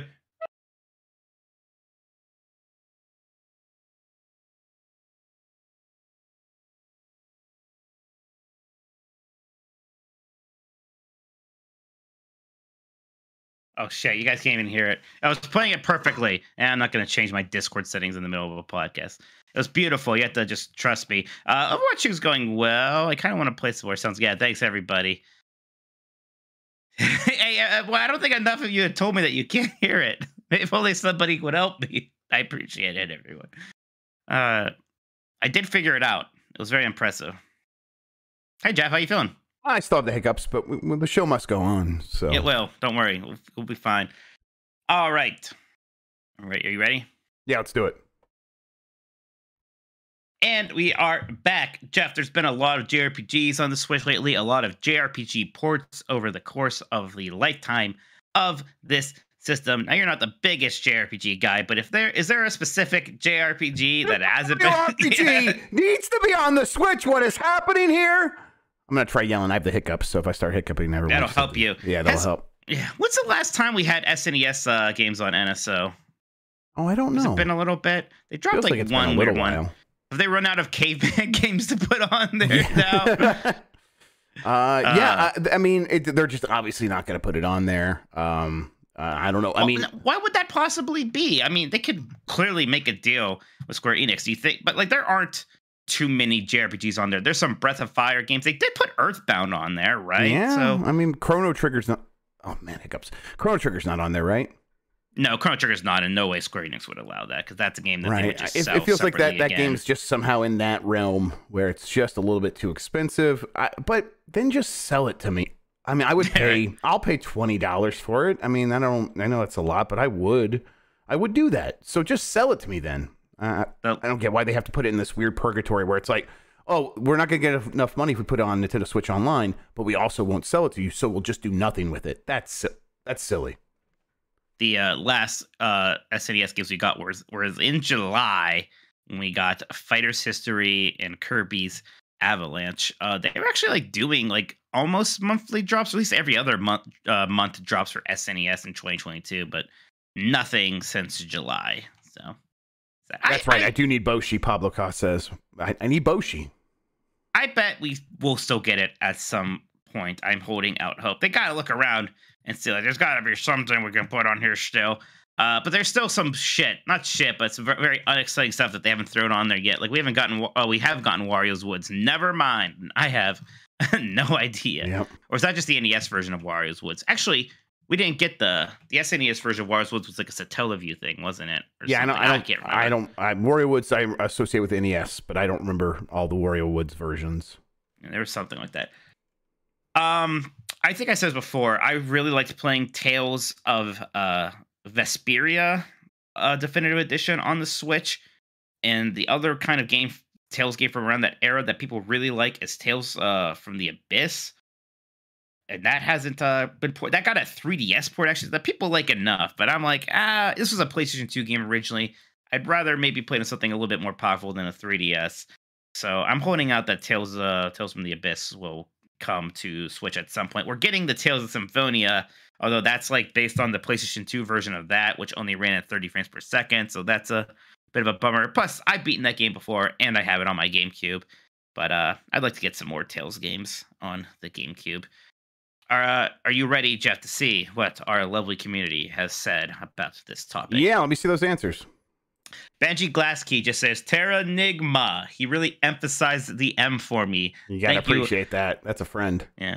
That would actually just really be a very big win for NSO. Actually, people would get very excited about that because it never released in the US, but it did in Europe, so it's already translated and everything. It's just a matter of putting it on there. That would actually be pretty exciting. I don't think any of the other games from the Quinjet, the Quinjet trilogy of action RPGs are on there either, so they should get Illusion of Gaia and the other Soul Blazer, I remember this time, on there as well. Dr. Suss says, as a person who doesn't usually play JRPGs, I just want something that has its greatness universally agreed upon. The obvious choice is Final Fantasy All the Bravest. Do you remember that one, Jeff? That was like one of the early like modern day mobile games for Final Fantasy, and everybody hated it. That's why. Yes. No, I remember the announcement. Final Fantasy game coming to mobile. This is a feature phone game, right? It was like a bunch of, I just remember it was like you had a zillion characters and they would just have their little, it was called All the Bravest because that's ATB, which is the battle system. Was it on like iPhone or was it before? It was iPhone. It was iPhone. Okay, all right. So now so I didn't know what those words meant when you said feature phone. That was the phones before smartphones. Yes. Okay, like Blackberries. Is that a feature phone? No, that's a smartphone. A Nokia, like a Nokia. Okay. Who even knows anymore says, I'm going to go with one that's never been on a Nintendo console, but would be a great fit. Blue Dragon. I'm not that interested in Blue Dragon, Jeff, but I would be pretty excited if Lost Odyssey was put over to Switch. That's the same studio. It's a Final Fantasy guys thing after he left Square Enix. Yep. He did 2 RPGs that were exclusive to Xbox. Blue Dragon is like it's much more mechanic based, and it has the Dragon Ball guy doing the art. It kind of looks like really more of a Dragon Quest joint. Then Lost Odyssey is much more like what modern Final Fantasies were like at the time. Yes. And everybody likes it a lot. So I'd like to try that one sometime. It is, I think you can play it on Xbox, so I think it actually has backward compatibility support. So that's something. I would imagine that one would have it because it's, like you said, a lot of people like it, and it's one that always comes up when we talk about RPGs. One Up versus CPU says, I'd love to see Final Fantasy VII Remake Cloud version on there. Just kidding. The 3DS versions of Dragon Quest 7 and 8 would be great. I played both of those. I have them over. Here we go. 1 second. There we go. So I got on my big Dragon Quest kick. I got both of these. In fact, I modded my 3DS originally so that I can reinsert the orchestrated music back into Dragon Quest 8. Especially Dragon Quest 8, there's no reason why that shouldn't be on Switch. It's the problem with physical perverts, even though I know you are digital on a lot of modern stuff. For some reason, you guys always have it within arm's reach at all times. It's just right over there.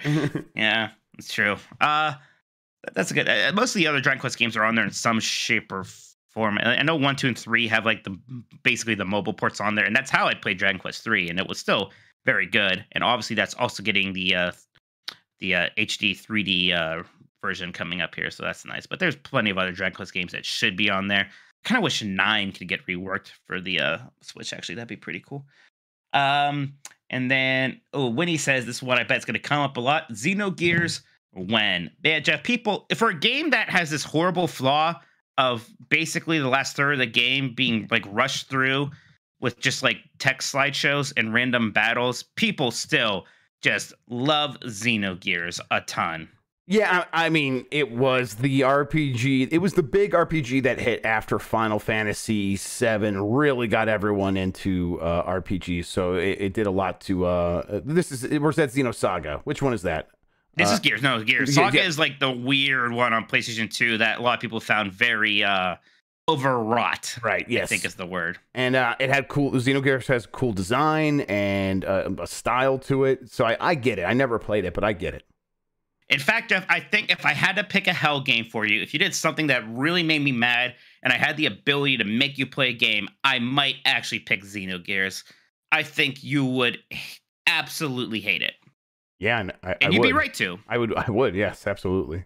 I think you'd Wait, be right. You mean Xenogears or Xenosaga this time? Saga. Did I say Gears? I meant Saga. Saga. Sorry, Saga. Not Gears. You would like Gears. But I mean, I don't know if you would. You would hate Saga. Like, it's confusing, all this Xeno shit. What is a Xeno? It's something that's different. Is it like robotic? The Xeno is that? Oh, Xeno. No, something that's different. So you're so smart. So I mean, it's just what the word means. Well, just take the compliment. Thank you. Of course I am. Ramham says, obviously I had to say Golden Sun. Also, your speculation last week was incorrect. I'm not a big Xenoblade fan and don't have 3. I forget why I said that now. I have to go back and look. But I can't believe I was wrong about something. That never happens. Xenomorph. That's right, people. That's right. Okay, that's where, yeah, I gotcha. I imagine a lot of people, we get Golden Sun fans saying stuff on here a lot of time, Jeff, and me and you don't really have any great affinity for that franchise. I really appreciate it if I could just easily play it on my Switch, though, and see what all the fuss is about. Sure. It'd be fun. Mr. Bohr says, oh, no, Nick Turbo says Xenoblade Chronicles X. This, I feel like, is almost certainly going to happen in between, like, after they do the DLC for Xenoblade Chronicles 3, and then before they do Xenoblade Chronicles 4, I imagine a remaster of this will be, like, their next project. This is the Wii U one, by the way, that has one of the few big Wii U games that never got a Switch port. Xenoblade does very well on the Switch. All the other Xenoblade games are on the Switch. Why wouldn't they do this? There you go. Lots of reactions to this. There's people putting pukey faces. Yeah, I'm responsible for a couple of those, but yeah, I joined in on the pukey face, but I did not start the pukey face. Yeah, and you do hear some mixed things. Mostly I hear people say that they really like this one. Some people don't. I guess it's not nearly as story driven as some of the other ones, which sounds kind of nice. Mr. Bohr says, I want the team that brought Live Alive to Switch to give Chrono Trigger the same treatment. I would like that. I would also be pretty much fine with Chrono Trigger looking the way it did. I think Chrono Trigger actually already looks very good. I don't know if it doesn't need too much for me, except for like the slightly better translation that they gave it starting with the DS era, and maybe like a speed up and rewind mode just for people, right. like something that they always hack do, or something like beyond, not much more than any of that. Jimmy Nintendo says Dragon Quest 9. So there you go. I brought that one up. There it is. Oh, and then Razzle Jazzle says, I was going to say Dragon Quest 10 offline. That technically already has a Switch port. It just needs English localization. I do hope we get that. Instead, I'll go with the low-hanging fruit and say Super Mario RPG. There you go. You have an ally, Jeff.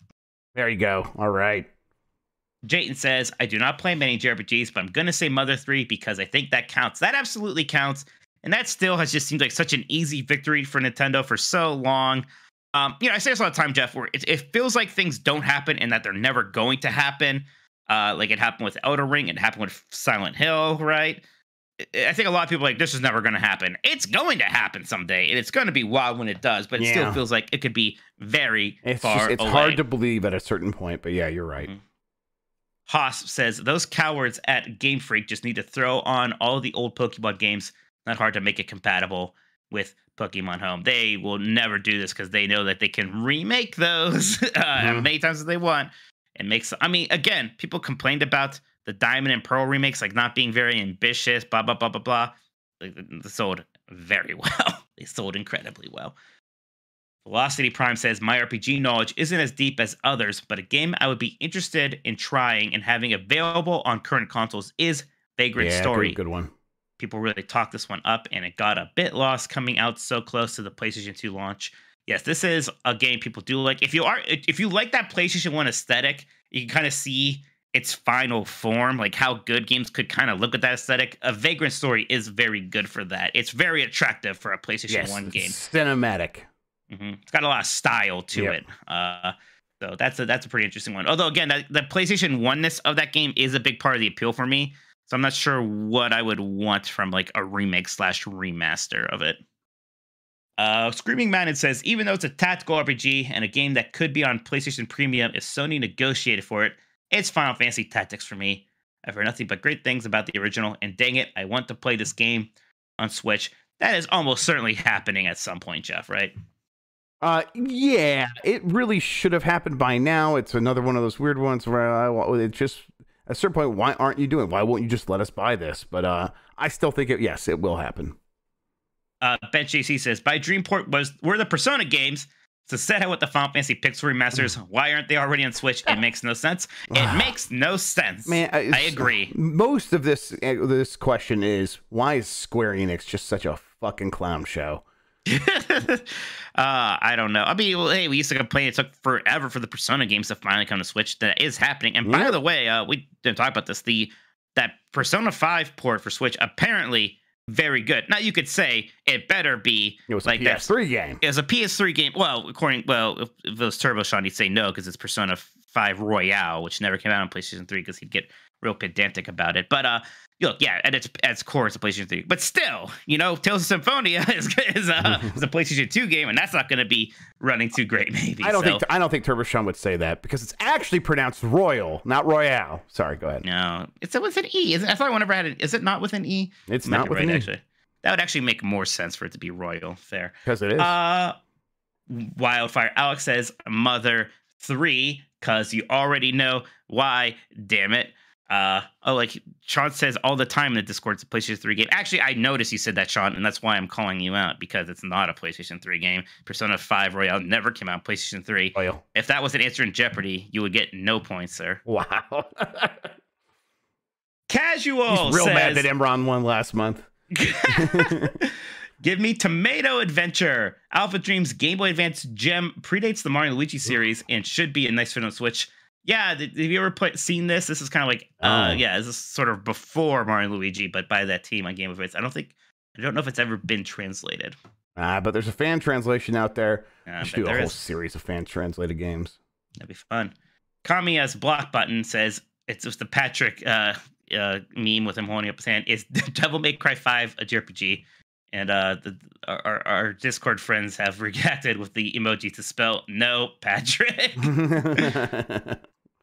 Wassian with a raptor. Man, I haven't seen the raptor thinking meme. Back when memes actually like had a uniform template with like the picture in the background. Man, I didn't even realize that went away, but you're right, it went away. Oh, it went away. The only thing that maybe survived and not necessarily is that kind of font for the text. Yeah, the not impact always. Font, yeah. Yeah. Does Mario RPG count as a JRPG? Absolutely, it does. Absolutely. Bopping candy from a baby says Wind Waker, and that is not a JRPG. And also, don't sass me. Octo says Sega Gaga is a game that gets spoken about in hushed terms, and it doesn't even have a fan translation. It sounds insane. God, this sounds vaguely familiar. What the hell was this? I gotta look this up real quick. I think this is some weird offbeat Sega thing. I mean, I would assume so with a name like that. Sega Gaga. Sega Gaga. Yeah. It's a 2001 role-playing. Oh, this is the one where you can so you can play as different Sega characters. I do remember it came out for the Dreamcast.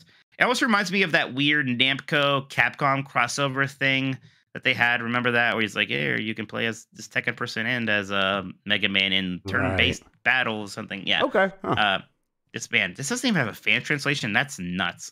Very late Dreamcast game, or relatively late Dreamcast day. So I would like to see that. That's a good answer. Thank you very much, Octo.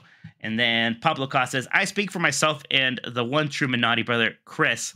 A lot of Chris love tonight. Yeah. When I say we need Eternal Sonata on the Switch, the game has to get out of Xbox 360, PlayStation 3 purgatory. Damn it. Yes, I said this before. Chris, not a JRPG fan, gets visibly like not like really like off-put by any of that kind of weeby stuff, for some reason loved Eternal Sonata. What a weird thing.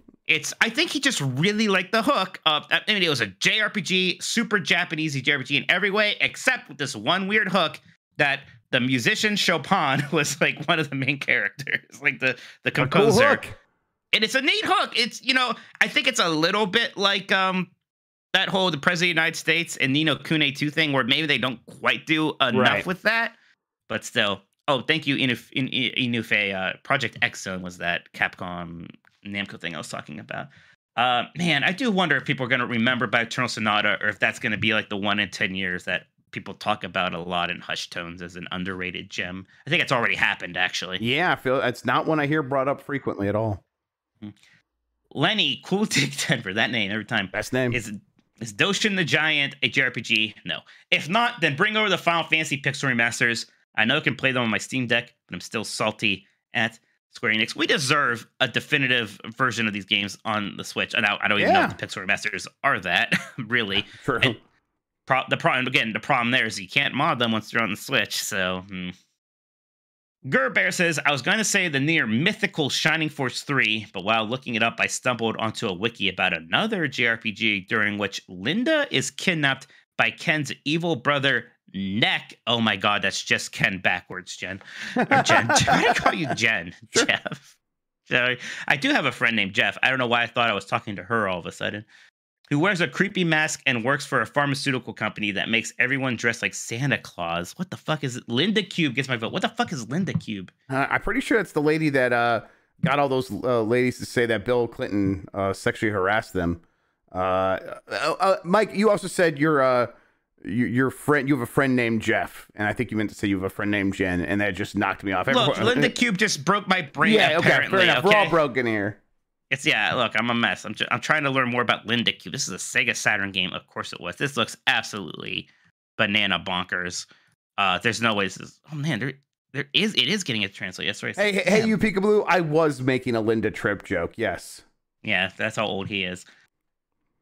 The Uncharted Wolf says, it's insane to me that with the popularity of the series in the East and in the West, that more of the Fire Emblem games haven't been officially localized and put on Switch. Some of the Super Nintendo games are in the online service in Japan, but they're not available in the West and didn't even have a localized version. At the very least, put the 3DS games on Switch, or even the GameCube game Path of Radiance on Switch, since it's already translated and has the US version go for over $300. Look, I have that on my GameCube. I don't want the value going down. We might have to keep that one for us. Wow, Game Boy he's Mikeys. got his. So bring up the ladder. Bring up the ladder. You let men on this lifeboat, right? Okay. It shouldn't be this hard to play anime chess, but Nintendo finds a way. The problem is, once again, Jeff, kind of like Pokemon, all of those are possible. We can just remake those at some point and make some money. They will. They will. They did like translate the first Fire Emblem, which has already been remade. I think one of the Super Nintendo games is even just a remake of that. So, there's also the DS remake of the first Fire Emblem. I don't think we're going to get too many more just pure translations of the old games. G-Man Sir says, is Yoshi's Island more of a mainline Mario game or JRPG? If the latter, that's my answer. I'll tell you what, it's more of a mainline Mario game than it is a JRPG. Yes, I will give it that. That is definitely true. Beef Hammer says, no one said it because it won't happen, but I will. Nintendo, go talk to the CMA and say Sony is to blame for all of our problems. He originally said Series S is to blame for all of our problems, but he crossed that out. Say they're terrible and evil and cause the pandemic. In return, Microsoft will port Lost Odyssey. I haven't played it on Xbox because it is extremely long, almost 50 hours, and I would prefer it portably, so this is what should happen. And since Mike just killed my thunder by saying Lost Odyssey while I was typing this, port Final Fantasy 13. It's a terrible game, and Mike deserves to be stuck with it for doing this to me. Jeff should play too. Terrible? It's not terrible. I do think some point we're going to get like the Final Fantasy 13 trilogy or something like put onto Switch. Those games actually run very well on Xbox right now because of backward compatibility. Yeah. I think especially 13, like those look fantastic now. They should do Final Fantasy 13 Redux and take that entire trilogy and just pare it down into a very like what they did with the Dragon Ball anime. Just take out all the filler. Oh, Kai? You want Final Fantasy 13 Kai? Yeah. I just exposed myself there a little bit by knowing what that is. Yeah, you did. X-Core says, Parasite Eve on the Switch, make it happen, Square, you powers. Lots of weird PlayStation 1 stuff that's kind of stuck Parasite there. Eve also seemed like a big deal, like Xenogears, and Parasite Eve's one that doesn't get brought up very much, even though it felt so massive at the time. It was a big deal. Gaming was just much smaller back then. Right. Is that the one where they were really like, there are lesbians in this game, and that was the marketing, or is that something that was else? Fear Factor. That's Fear. Yeah, no, Fear Factor's a show. Fear Effect. Like, no, that's a show. Fear Effect, yeah.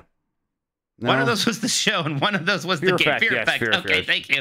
I got scared. One of them was the shows where you had to eat a spider or something. The other one was the lesbian game. Fear Factor was what I would have said if it was during we were playing Jeopardy, and I was trying to get my brain to remember what the game is called. Turbo Sean says, now that everyone has their answers in, I'm going to cheat a little to cover our collective asses and say any JRPG still stuck on the 3DS. Games on that platform are becoming awkwardly inaccessible for newcomers since the hardware has been discontinued for a while. Secondhand prices are slowly rising for a variety of reasons, and emulation is generally good but has issues, including just feeling awkward compared to OG hardware. Pretty unrealistic at this point, but porting these games to modern hardware would help preserve them moving forward. Yes, I'm partially saying it's because I love Pokemon Sun and Moon, and I'm still salty we never got stars on the Switch. I just watched a video about this too. It's still weird to me that they had that really cool thing with like the third like definitive version, and they kind of just stopped doing that. Like there was no, instead of black and white, instead of gray, we got black and white 2, and even then I was like, I kind of just want gray. I don't want black and white 2. And then it was really weird with Pokemon X and Y, because there was even like Pokemon that looked like an X and a Y, and there was a Pokemon in the game that looked like a Z. So I was like, okay, so we're gonna get Pokemon Z. And then they just didn't. Sure. There are a lot of good JRPGs still stuck on the 3DS. There actually are rumors of Bravely Default. I think that's why I even brought this up and getting ported at least. I don't know if you ever heard of Radiant Historia, which is I think is on DS and 3DS. Yeah, people say it has big Chrono Trigger vibes. It's one that's been on my to-do list for a while. There's the Shin Megami Tensei 4. It's Shin Megami Tensei 4 Apocalypse Tensei. Don't yell at me. I know. So yeah, lots of stuff on there. And hey, you know what though? You could get a 3DS for maybe not too much though, and you could mod that thing. That's still the biggest meme in Splatoon 3 is just I'm playing this on a hacked 3DS. Apparently these jokes passed me by. I don't really get the reference. Yeah, it was a whole thing. People were memeing it like crazy because I think it was a reaction to like the store going offline and whatnot. Right. All right. That's it for that. Next week, somebody suggested this last time. I forget who it was, but we should go do some cover art stuff. So what NES game has your favorite box art? Ooh, good one. I think that'll be fun. I think I have an answer already. So that will be, it'll be a good time. We got a couple super chats. Why don't we talk about some of the games we've been playing, then we will look at those. Jeff, I have been playing Mario plus Rabbids Sparks of Hope. I watched someone play it, and I just got my code when I was doing the bombcast, and I'm just like, I gotta go get my Switch, and I haven't had time to actually go get it and put in the code and download it, but I'm going to still do that tonight, and I will play some because it looks very fun. It is fun. I don't know why it surprised me so much, because the last game was surprising. So I guess I was expecting a certain level of quality here, really, and it delivers. And I think the move from the tiles to this more sort of like, I don't know, circle of movement kind of thing works really well. It does kind of free things up again. It feels a little bit less rigid. It feels like you can sort of mess around more with things here in terms of movement. The sparks themselves, since they basically equip abilities whoever you put them on, it lets you sort of make builds of characters. So you can have like a really melee focused character with, say, Mario Rabbit, or somebody that's really all in on the heels, or you could try to make everybody sort of all roundy. Even just like how much more unique each character feels. Like Luigi is really that sniper now. Like he has his bow and arrow, and that's like sort of his whole thing. That stuff feels really good. Yeah, I was surprised a little bit to see that they doubled down on the things that were good about the first game. It was a game that was really fun to figure out how to get your characters into position, and it was fun to kind of to see the abilities that each character had and do some synergies between them. So they have amplified both those things. The moving around seems even more interesting, and you can really get characters across the map in really fun ways. And it's opened up, like you said. And then because of the sparks, like you can amplify the synergies within a character and play, do some min-maxing and making sure that Bowser's area of effect abilities have all these good things to go with it. But then you could still then pair those synergies up between characters. And it tickles part of my brain where I'm like, I see the possibilities here. I see a problem.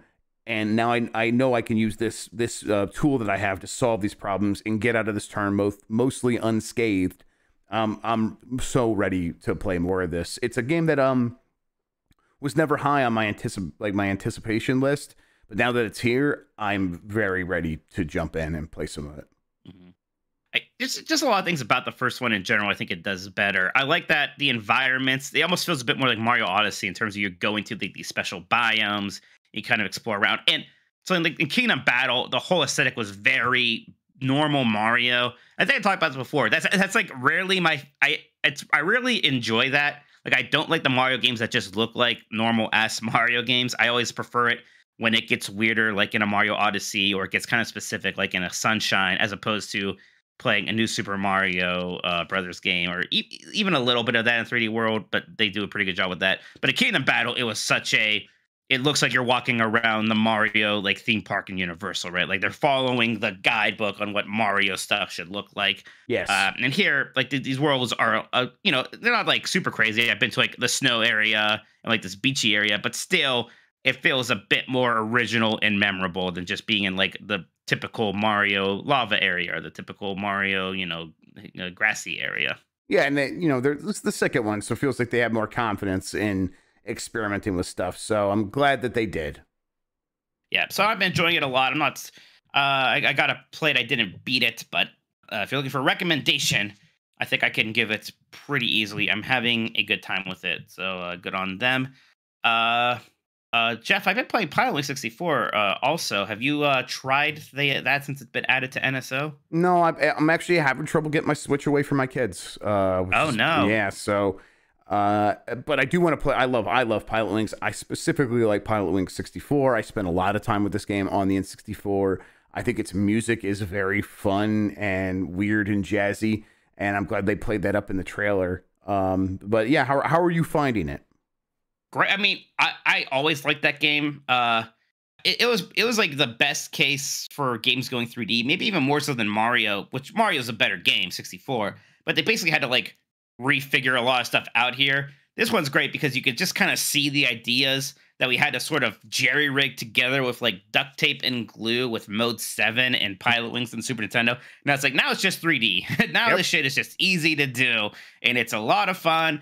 It's oddly peaceful, yet it's still creative. Like, they still have you do wacky things like shoot a giant robot.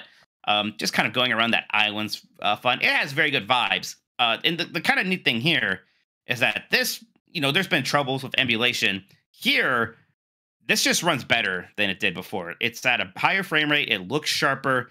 It seems like the most impressive kind of emulation job that we've had on NSO so far.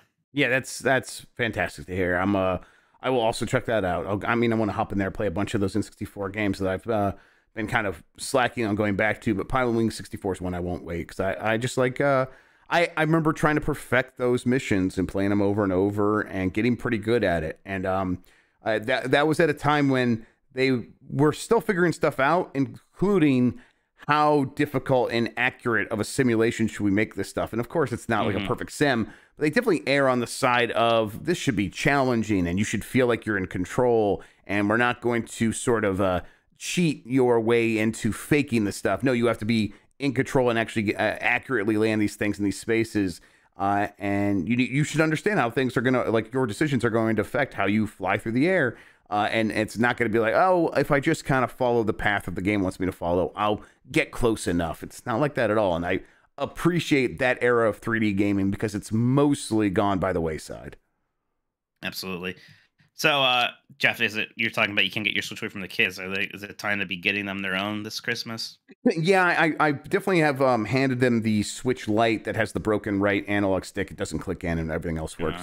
and say, hey, play on this. But now they both just want to play at the same time. So, and they still really like playing on the TV. I'm like, yeah, it's a handheld. It's so much better than you have to like take over the TV. That's interesting, actually. Yeah. Like to play on the TV. They really like playing on the TV. Yeah. So I think they just like that. It's big and it's loud and it takes up the whole room. And I think they find that fun. But they still need a lot of help. So I'm playing a lot of Super Mario, Super Mario 3D World, Bowser's Fury still.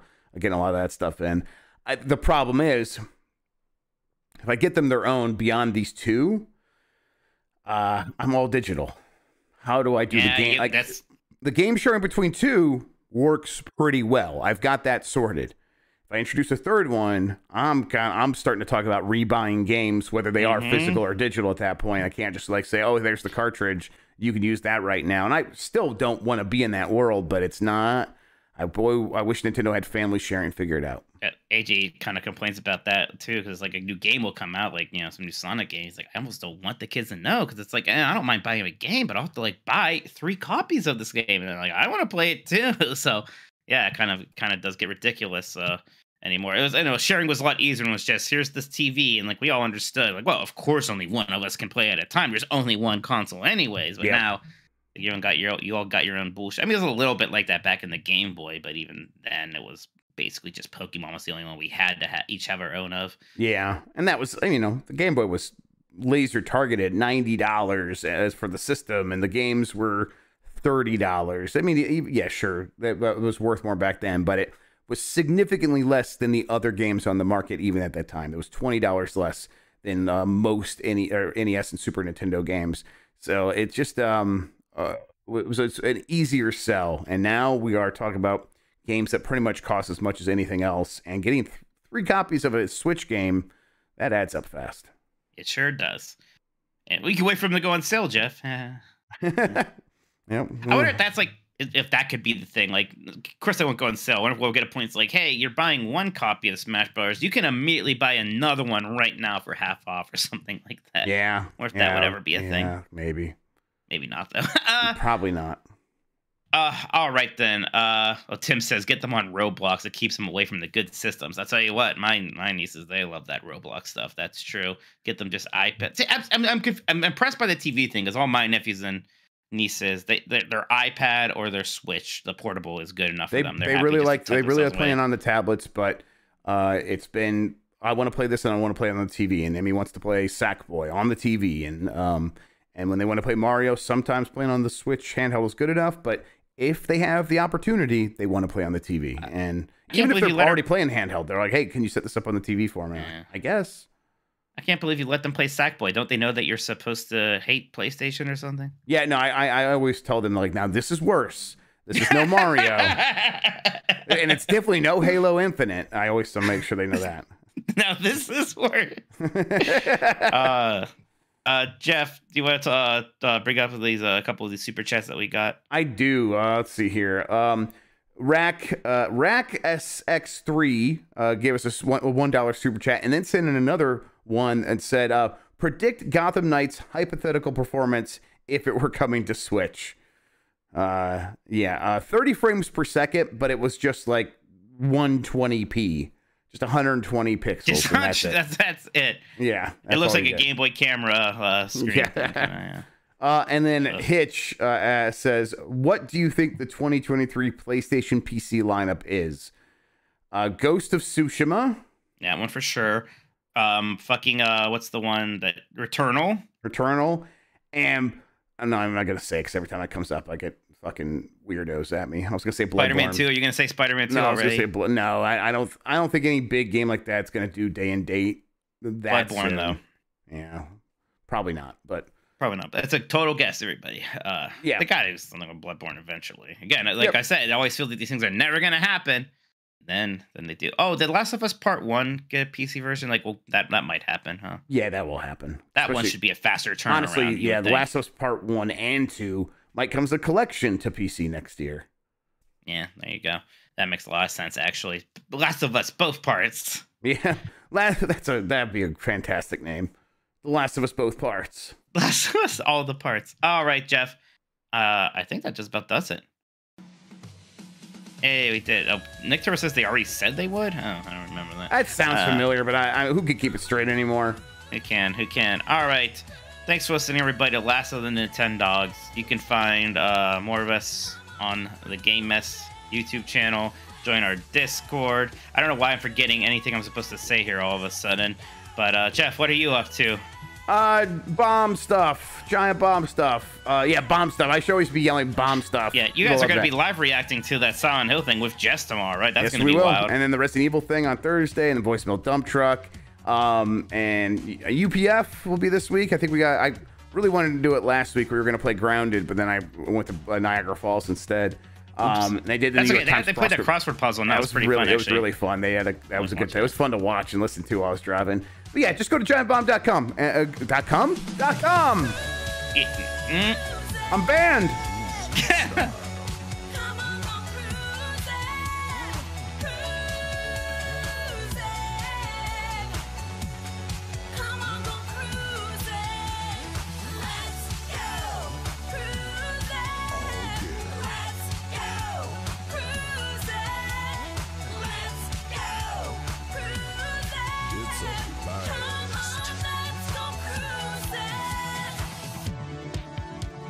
Enjoy your gaming.